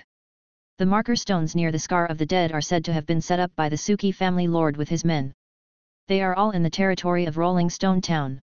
They can indeed prevent ordinary people from entering dangerous places by mistake, provided that the Scar of the Dead does not spread. Matthew wiped his sweat, his eyes very serious. He had been in Rolling Stone Town for less than 3 years, and the Scar of the Dead had spread visibly. 3 years ago. The edge of the Scar of the Dead was more than 10 meters away from the marker stone. And now, the two were almost touching. It was not hard to imagine what the situation would be like in a few years. This was also the reason why he planted the new oak tree further away. He had to leave enough buffer for the Scar of the Dead to spread in the next few years. How tiring! Today's tree planting goal had been achieved. However, it was not easy to reclaim land near the Scar of the Dead. The terrain here was complex, and the land was barren. There were many factors he had to consider. The only consolation was that the Gold Digger Basin had a rich underground water system. As long as the oak tree took root, it would not die of thirst. The trees planted today are a little too sparse. They can't form a group effect, and their ability to resist disasters will also decrease. He inspected the areas that he might be able to set foot in tomorrow. Matthew pondered as he walked back. As the oak forest continued to expand, he needed more and more time to go back and forth between his home and the forest. Usually, it was fine. However, right now, he was racing against time to earn as much buff as he could. He was going to ask someone to build a small wooden house in the oak forest. At least this month. He was planning to hide in the forest and not come out. In the evening. It was almost time to get off work, and the city hall was deserted. Only Ms. Liz's unique loud voice came from one of the offices. "You want to plant trees on his lordship's private land?" "Yes." Matthew politely handed over the application. He was a particular person. As for the various official rules and regulations, as long as they were not particularly annoying, he was happy to abide by them. This application was written with reference to the model documents handled by the City Hall in previous years. He was confident that no one could find any fault with the content and format. As expected, after reading it, Liz raised her eyebrows. "Beautiful writing." "Thank you." Matthew smiled. "I'll help you submit the application. Theoretically, there shouldn't be any problems because this land has always been entrusted to our City Hall by the Lord. There was once a businessman who wanted to contract that place. He wanted to build a small mine there, but his proposal was ultimately rejected by us. At that time, there were already enough mines around Rolling Stone Town. You weren't here at the time. There was thick smoke everywhere." Liz continued, "But guess what? The mines were gone overnight. The bosses of the mines lost all their money, and the businessman even came to thank us. I remember he gave Mr. Ormond 2 boxes of cider but only 1 for me." Matthew listened quietly. He had heard a lot about the mines in Rolling Stone Town. In many versions of the legend, those mines disappeared overnight. Some people said that the Lord of Rolling Stone Town had offended the Ore Elves, but Matthew knew that Ore Elves did not exist at all. Some said that this was a curse from purgatory and that Rolling Stone Town, which had lost its mines, would become poor. But in fact, Rolling Stone Town did not decline because of this. The Suki family lord had established 2 trading posts at the border of his territory, one in the south and one in the north. They took over the trade routes from the southwest and northeast to the hinterland of the Human Kingdom and the Eversong Forest. Business at the trading post boomed, and the economy of Rolling Stone Town also thrived. In recent years, the handicraft industry in the town had developed rapidly, and various small workshops had emerged one after another. There was a faint hint of industrialization. Perhaps it was the Suki family lord's credit, but in Matthew's opinion, the 5-member committee that had been handling various government affairs all year round had also contributed greatly. Ms. Liz was one of them. About Ms. Liz, Matthew didn't know much. In his impression, this woman was harsh and picky, loved gossip, and had a bad reputation in town. However, she also loved her work and was diligent. This could be seen from the fact that the other officials had already gotten off work, and she was still in the office dealing with documents. The most important thing was, she was Blake's mother, the distant cousin of the Suki family's lord, and Sif's aunt. In a sense, Liz represented the will of the Suki family lord in the 5-member committee. This was also the reason why Matthew had specially fined her to post his application. An hour later. It was completely dark outside. "All right, young man, thank you for listening to me. There aren't many young people as patient as you." Liz lit the candle and continued to deal with the documents. "You can return now. I will help you with your application as soon as possible. After the committee has approved it, I will inform you as soon as possible." Matthew nodded and stood up. He loosened his muscles and bones, and his body made crackling sounds. By the way, Matthew, I remember that you are also a necromancer. What do you think of the rumors these days? Liz suddenly called out to him, her eyes full of gossip. Matthew pondered and said, "You mean the necromancer with the bone dragon? I heard that he almost fought with the town guards." Liz shook her head. "The version you heard is wrong. That necromancer seems to be a friend and not an enemy. Not only did he save, in short, he did not seem to be a bad person." She seemed to realize that some things could not be said casually. Matthew smiled gently. "Necromancer is just a profession. Of course, he's not necessarily a bad person." Liz looked at him with interest. "For example, you? A necromancer who likes to plant trees? To be honest, I really think you've been delayed by your need to be an adventurer. Look at you, Matthew, what a handsome young man. Even compared to my Blake, your appearance is not inferior. As long as you agree, I'll be happy to introduce you to a few daughters from good families." Matthew immediately blushed. I think I'm far inferior to Blake." Liz was delighted to hear this. "Don't say that, Matthew. I think you're much more pleasing to the eye than my brat. That's it. Come to me tomorrow to get the approval. You can plant whatever you want on the land of the Lord. You don't need to get the Lord's approval." Matthew was surprised. Liz waved her hand. "It's just an administrative process. The Lord won't really interfere with political affairs. He's busy taking care of his daughter these days. I still have this amount of power. As long as you don't turn that piece of land into a mass grave, you can do anything." Matthew was overjoyed. So he flattered Liz a few more times. The middle-aged lady was laughing so hard that she bent forward and backward. He waited until late at night. After Matthew came out of City Hall, he sent Liz home. Not only did he receive his approval in advance, he even applied for a forestry allowance. This sum of money was about 200 gold coins. It was taken from the Lord's own treasury. This experience gave Matthew a lot of insight. Thousands of words converged into one sentence: "Blake's mother is awesome." It was another night. In the basement. "Peggy, a cup of coffee." Matthew shouted twice but did not get a response. He could only get up and do it himself. She can't be eavesdropping under some window at this time again, right?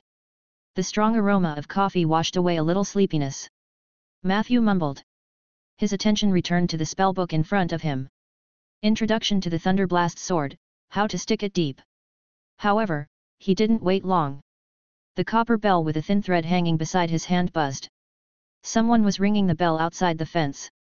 "A late-night visitor for me?" Matthew frowned. Chapter 18, You Have to Pay Your Family. Matthew pushed open the door and looked out. Outside the gate, a petite figure stood there. There was no moon tonight. Matthew could only vaguely see that the other party was wearing a dark red cloak and was looking left and right uneasily. Sif. The mage fire lit up. Matthew walked over and saw a fair little face. It was the girl he had rescued from the evil priest's camp a few days ago. Perhaps it was because she had been running, but Sif's face was red, and her eyes were misty. "SHH. Matthew, I snuck out." Sif's voice trembled slightly.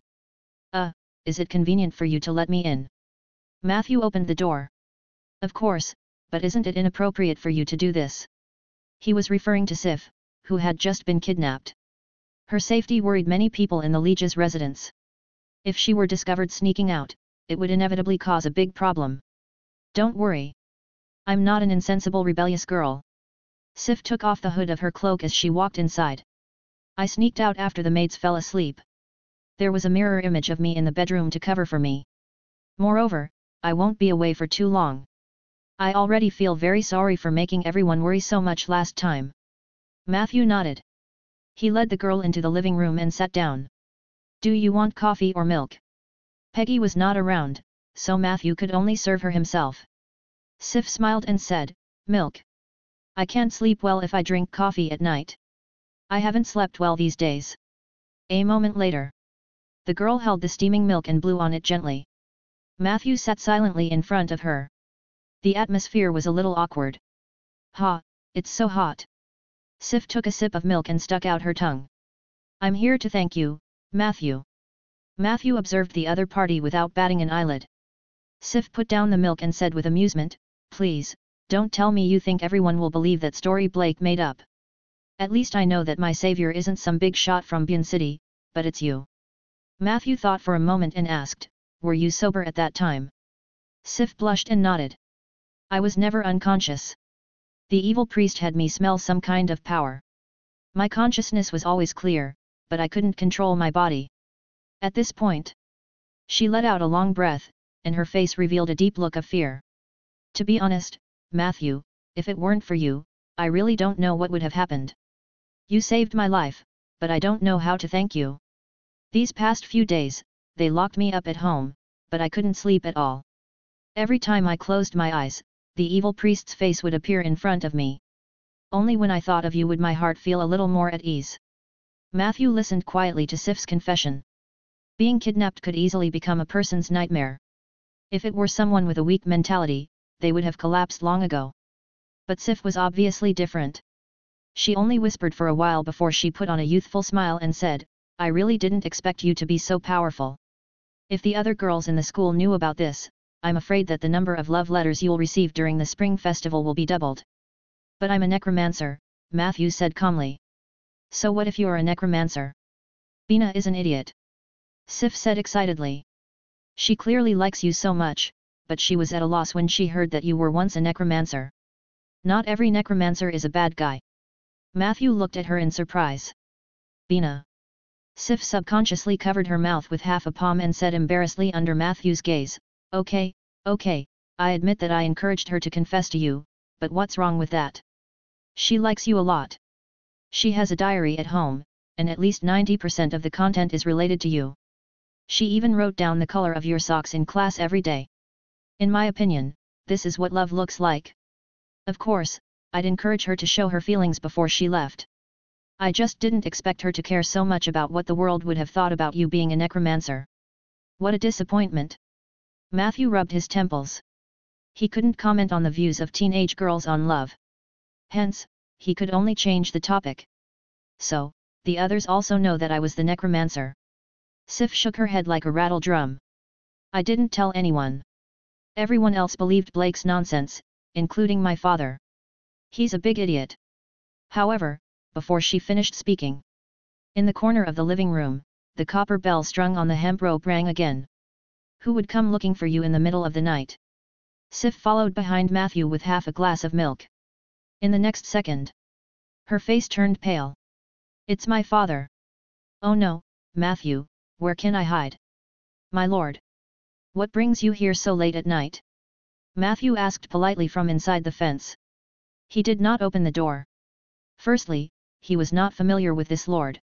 Secondly, his daughter was in his house. He was afraid that he would not be able to explain this situation.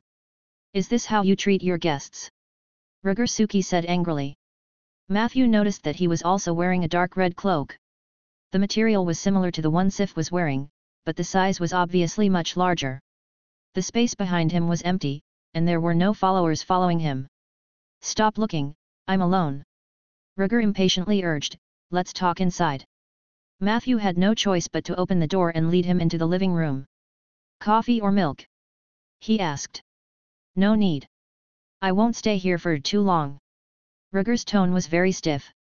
Matthew nodded and naturally sat down opposite him. Listen, Matthew. I hate necromancers the most in my life. But my upbringing doesn't allow me to turn a blind eye to my daughter's savior. Rugur gritted his teeth and said, that's why I'm here to thank you. Thank you for saving my daughter. Matthew spread his hands, but, Blake. Who would believe that nonsense he made up? A necromancer from Bun City who happened to be passing by? Coincidentally, they had met once. Even a third-rate bard could come up with a better story than that. Matthew rubbed his temples and was a little speechless. Seeing Matthew's flustered expression, Rhaegar's mood seemed to improve a little. Don't blame Blake. I watched that child grow up. He has never been a good liar. However, you can rest assured that there are no more than 5 people in the town who really know the inside story of this matter. Although I don't know why a powerful necromancer like you would hide in my territory, we will keep your secret. Matthew looked straight at Rugur. I'm curious. Even if you can tell that Blake is lying, why are you so sure that it's me? Maybe he really knew some powerful necromancer. Rugger sneered and then said seriously, I saw you the other day. Our Suki family has a certain purgatory bloodline, so we also have some secret abilities. In any case, I can be certain that it is you. Matthew nodded. Actually, he didn't want to keep it a secret. He just wanted to keep a low profile. All right, Matthew, let's cut the crap. You can make a request of me. I'll definitely fulfill it within my ability. Rugger stared at Matthew with an unfriendly gaze. I don't want to owe a necromancer a favor. Matthew thought for a moment and decided to mention that he wanted to plant trees on the land in the northwest. Although Liz had already helped him settle this matter. But Matthew was a very particular person. After all, that piece of land was Rugger's private land. In order to avoid unnecessary disputes, it was better to confirm it with this lord when there was a chance. Just planting trees. Rugger frowned. Matthew looked at him with an open gaze. One or two bodies might be buried there. A look of deep disgust flashed across Rugger's eyes. As expected of an annoying necromancer. But you did save Sif's life. I'll give you that piece of land. From now on, we're even. Matthew was a little surprised. Without waiting for him to speak, Rugger stood up immediately. Remember, Necromancer. I don't owe you anything in the future. Also, I want to give you a piece of advice. Stay away from my daughter. After saying that, he glared at Matthew fiercely and then went out by himself. Bang! He slammed the door shut. The footsteps faded away. After a long time, Sif's little head popped out of the kitchen. She looked at Matthew with a worried expression. Oh no, Matthew, are you really going to stay away from me? Matthew looked at her in amusement. He said it on purpose for you to hear. Don't make things difficult for him. Sif looked surprised. So Matthew led her to the window. Outside the fence, illuminated by the mage fire, the middle-aged man in the dark red cloak was still standing at the door. He's waiting for you. Perhaps he's been secretly protecting you ever since you came back. His eyes were bloodshot. He probably hadn't slept for the past few days. Matthew said gently, he is a good father. Sif's eyes instantly turned red. She pursed her lips and whispered, I know, I always knew. After Mom left, he was sad for a long time. I'm sorry, Matthew. He doesn't mean any harm to you. Matthew smiled, indicating that he didn't mind. Sif was silent for a while, then waved her little fists in front of her chest. I'll think of a way to help him undo the knot in his heart. I know my father is a good person, but I don't want to alienate you because of this. Matthew, do you understand what I mean? The girl looked up at Matthew. Her eyelashes trembled slightly, and her eyes were bright. Matthew did not speak. At this moment, a voice came from the kitchen. You can try to find yourself a stepmother. People say that only new love can soothe the pain from an old love. Sif looked at the skeletal Tauren in surprise. Matthew, is this your summoned creature? Sif whispered. Matthew noticed that there was more curiosity than fear in her eyes. So he introduced, this is Peggy. Yes, she's my family. Peggy was delighted at first. Then, her face darkened. Thank you, Matthew, but I have to remind you that you still have to pay your family for her services. A week later. Deep in the oak forest. In a newly built wooden house. Matthew sat by the wooden bed and looked at his latest work. No pain, no gain, accumulated 83 strengthening experience points. 8 strengthening opportunities. Please choose the skeleton you want to strengthen. Chapter 19, Skeleton Soldier. In the past week, Matthew's life was busy and fulfilling. Planting trees during the day. At night, he would meditate and learn spells. He even found time to find someone to build this small house in the forest. The house was not big, but it was well equipped. In addition to the necessary functional areas, the 2 carpenters also built a small attic and a beautiful fence for him. Matthew sat on the wooden bed. There was a faint fragrance between his nose and mouth. He vaguely felt that the green energy in his natural legendary path had increased slightly. As for the progress of the undying path, it had halted. This might be related to the fact that he had not summoned many undead creatures or killed any recently. However, Matthew was most excited about the strengthening. There's no hurry. I've already endured for so many days. Let's wait for the sky to turn dark. Matthew looked out the window. The faint yellow sunlight was gradually dimming. Even though few people came to this forest, he still maintained the habit of summoning skeletons at night. It wasn't that Matthew was afraid of being disturbed. He simply didn't want to scare the ordinary people in the town. Half an hour later, Matthew walked out of the wooden house. The warm night wind brought the laughter of the oak trees. Matthew opened the cellar lid of the skeleton cellar and woke up the 12 skeleton soldiers one by one. Very quickly, the skeleton soldiers finished assembling. Under the hazy moonlight, Matthew carefully examined the skeletons. He wanted to choose the best one to strengthen. In fact, Matthew had wanted to strengthen Peggy at first. After all, she was at profession level 9, and the two of them had been together for many years, so they had a tacit understanding. However, the problem was that Peggy was a mutant skeleton and did not meet the requirements for this enhancement. Matthew had to pick the best one from this batch of skeleton soldiers with an average level of 3. After a 20-minute physical examination, Matthew finally chose the target to strengthen. It was a skeleton soldier that was looking at him in a daze. The reason why Matthew chose him was because he had considered many aspects. The soul fire of this skeleton soldier was more condensed. Although it did not have the most bones, its bones were relatively good. The most important thing was, Matthew realized that this fellow was a little different from the other skeleton soldiers. The other skeleton soldiers would only be in a daze when they were examined by him. But it was different. It had been unconsciously twisting its hips. It was this that aroused Matthew's curiosity. It's said that very few undead creatures can inherit some of their abilities from when they were alive. This skeleton soldier might also have a chance to awaken. With this thought in mind, Matthew ordered it to stand out alone. In order to make it easier to order him around in the future, he even specially gave him a name. Since it's a skeleton soldier, let's call it Soldier from now on. Prompt: naming successful. Your summoned creature skeleton soldier number 11 has its own name, Soldier. Soldier was puzzled by your naming, but he was still grateful for it. Soldier twisted his crotch at you.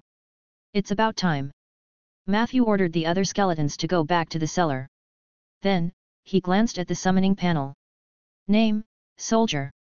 Race: Skeleton, LV3. Attributes: Strength 14/Constitution 8/Agility 14/Intuition 4/Intelligence 4/Charm 4. Characteristics: Fear immunity /Disease immunity /Undead race. Ability: Step back. High agility and strength. Matthew raised his eyebrows. He tried to invest 10 strengthening points into Soldier. Enhancement successful. Soldier's level had increased to level 4, and his overall attributes had received a small increase. Soldier received the enhancement keyword Beginner Enlightenment.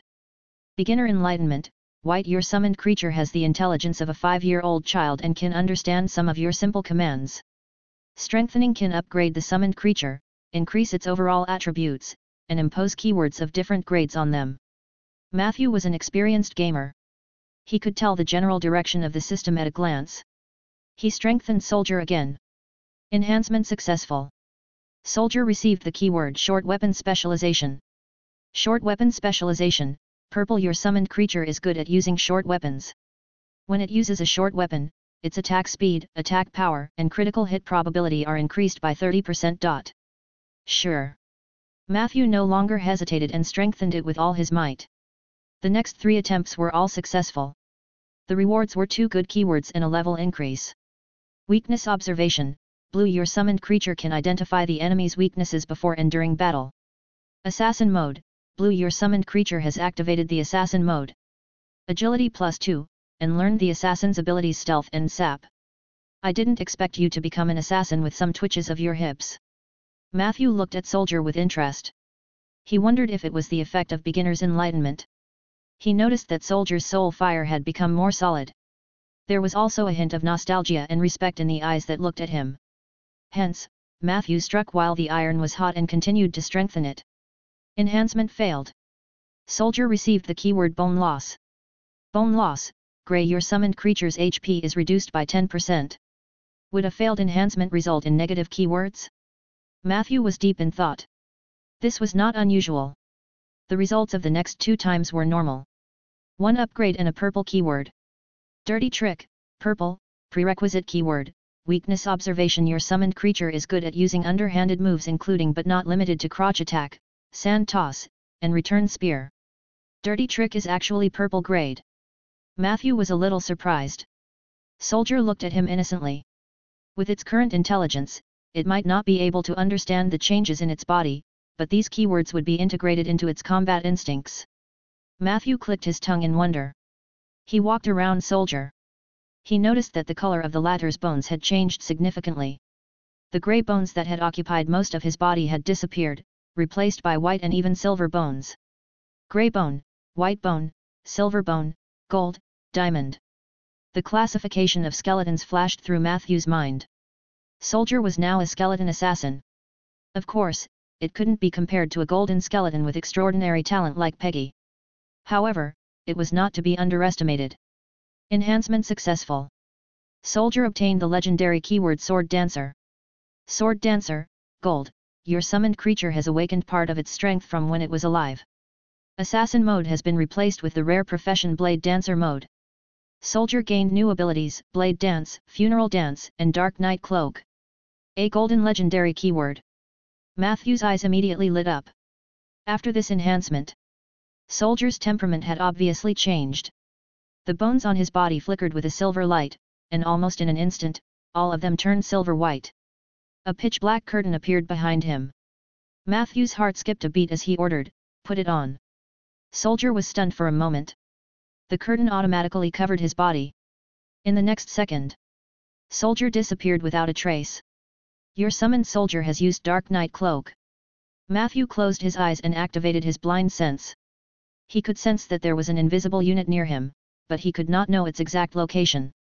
He was clearly right in front of me. Matthew asked Soldier to turn off the Dark Night Cloak. The invisibility effect of this ability was too shocking. After all, Feli's blind sense was supposed to be the nemesis of invisible units. It seems that I have to be careful in the future. Not all invisible units can be detected by blind sense. But now, the more Matthew looked at Soldier, the more satisfied he was. In time, this guy's strength would definitely not be inferior to Peggy's, and it might even surpass the Bone Dragon. I wonder if there are any higher level gold legendary keywords. Matthew subconsciously wanted to strengthen it again. However, he suddenly realized that he had used up all the strengthening opportunities. He smiled bitterly and patted his cheek. Now, he finally understood why the mobile gacha game was so popular in his previous life. Since the Dark Night Cloak wouldn't consume any of Soldier's energy at night, Matthew arranged for him to patrol outside his house in stealth mode. The cabin had just been built, and Matthew still had a lot of arrangements to make. If it were the old Rolling Stone town, it would be fine. Recently, public security had shown signs of deterioration, so he had to be extra careful. Spell traps were a must. When I go to the market to buy seeds tomorrow, I'll also see if there are any trap-setting scrolls. It's too troublesome to do it myself. Matthew lay on the hard wooden bed and ate a few mouthfuls of bread. He began to miss Peggy's cooking. Why don't I have Soldier guard the next and ask Peggy to come over and accompany me? No, Soldier's intelligence is still too low. He couldn't handle many things as easily as Peggy. Matthew yawned. He forced himself to meditate. For the soul crystals. He could not slack off for a night. Southwest of the oak forest. On the hill. Two figures, one tall and one short, walked over. Boss Dean, it should be nearby. The farm below has been burned to ruins. It must be Heiss doing. The tall man's face was fierce. This guy is really rude. He clearly promised boss that he would meet you on time. In the end, he ran to such a remote place without saying a word. We can't even find a trace of him. Short Dean stared at the trees ahead. Suddenly, his nose twitched. Heiss is dead. The tall man was stunned. How is that possible? Could it be that the great mage had made a move? Dean's face was gloomy. Impossible. It's a fact that Ronan is trapped in the astral plane. He can't possibly lay his hands on a small fry like Heiss. The tall man thought for a moment and said, "Is that a local lord? The Suki family was once glorious. Although the current patriarch is a useless guy, I heard that his wife ran away with a necromancer." Dean shook his head slightly. The two of them silently stepped into the oak forest. Heiss' corpse is buried here. Dean looked gloomy. Buried in the woods? Who would do such a wicked thing? The tall man looked around. At this moment, he suddenly pointed into the distance and said, "Boss, look. There's a small wooden house over there. Chapter 20, Craftsman Protection Association. Boss, look. There's a small house over there. As he spoke, he was about to walk over. Don't go over there, Mobley. Dean suddenly shouted at the tall man to stop his rash action. Follow me immediately. Dean said as he quickly retreated out of the forest. Mobley didn't understand, but he still followed Dean obediently. They continued until they completely left the forest. Mobley couldn't help but ask, why should we retreat? If it were up to me, we should set fire to this place. I can feel that this place is full of vitality. If this fire is strong enough, we might be able to advance a lot on the path of legend. Dean was also moved. But very quickly. He shook his head. I've told you and the others in the Brotherhood many times. The most important quality of an arsonist is restraint. It is easy to surrender to the burning desire, but we need to restrain it. Look closely at this forest. It's obviously newly cultivated. And that hut. I just sensed the scent of a domain in the forest. This meant that there was at least a powerful druid nearby, and Heiss was probably killed by him. Before I know his level, I don't want to fight a high-level druid in his domain. Mobley scratched the back of his head and said disapprovingly, but I've never heard of any powerful druids in Rolling Stone Town. Dean looked at him. The intelligence needs to be updated. We'll stay outside tonight and enter the city tomorrow to collect intelligence. After making sufficient preparations, we'll formulate a plan and then take action. Do you understand? Mobley said resentfully, all right. You're the boss. I'll listen to you. The two of them went around the oak forest. They gradually disappeared into the night. At the edge of the forest, Matthew's figure quietly appeared. On his shoulder, an oak tree fairy was chattering about something. These two people are not good people. It was very likely that they were Heiss accomplices, members of the Silverfrost Brotherhood.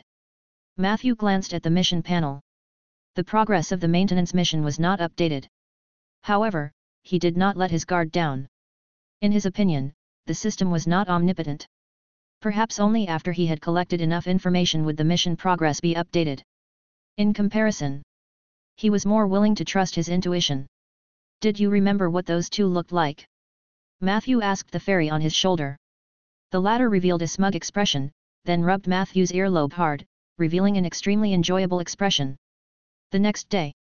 Security Bureau. Pa. Two lifelike portraits were placed on Blake's desk.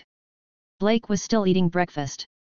When he saw Matthew, he wiped the breadcrumbs off his beard and hurriedly asked, "Is there something wrong with these two?" Matthew nodded. "They might be related to the farm fire." Blake stared at the portrait. "I understand. I'll mobilize people to follow them secretly. If there's really something wrong with them, I'll take them down. But today is the first day of the Spring Festival Market. There are many people in the town, so I have to prioritize the safety of the people." Matthew expressed his understanding. He was not worried that Blake would not be a match for the two of them. The captain of the garrison team was already a peak Tier 3 warrior at a young age. It would not be difficult for him to fight Heiss alone. Moreover, he had many members with excellent weapons and complete equipment. It was common knowledge that if no magic professions were involved, in a situation where warriors were fighting each other, it would always be an irrefutable fact that the party with more people and better equipment would win.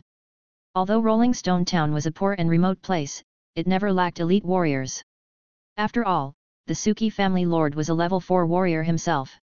The only thing lacking here was spellcasters. "These two paintings are not bad. Can you introduce the artist to me?" Blake said as he looked at the two portraits.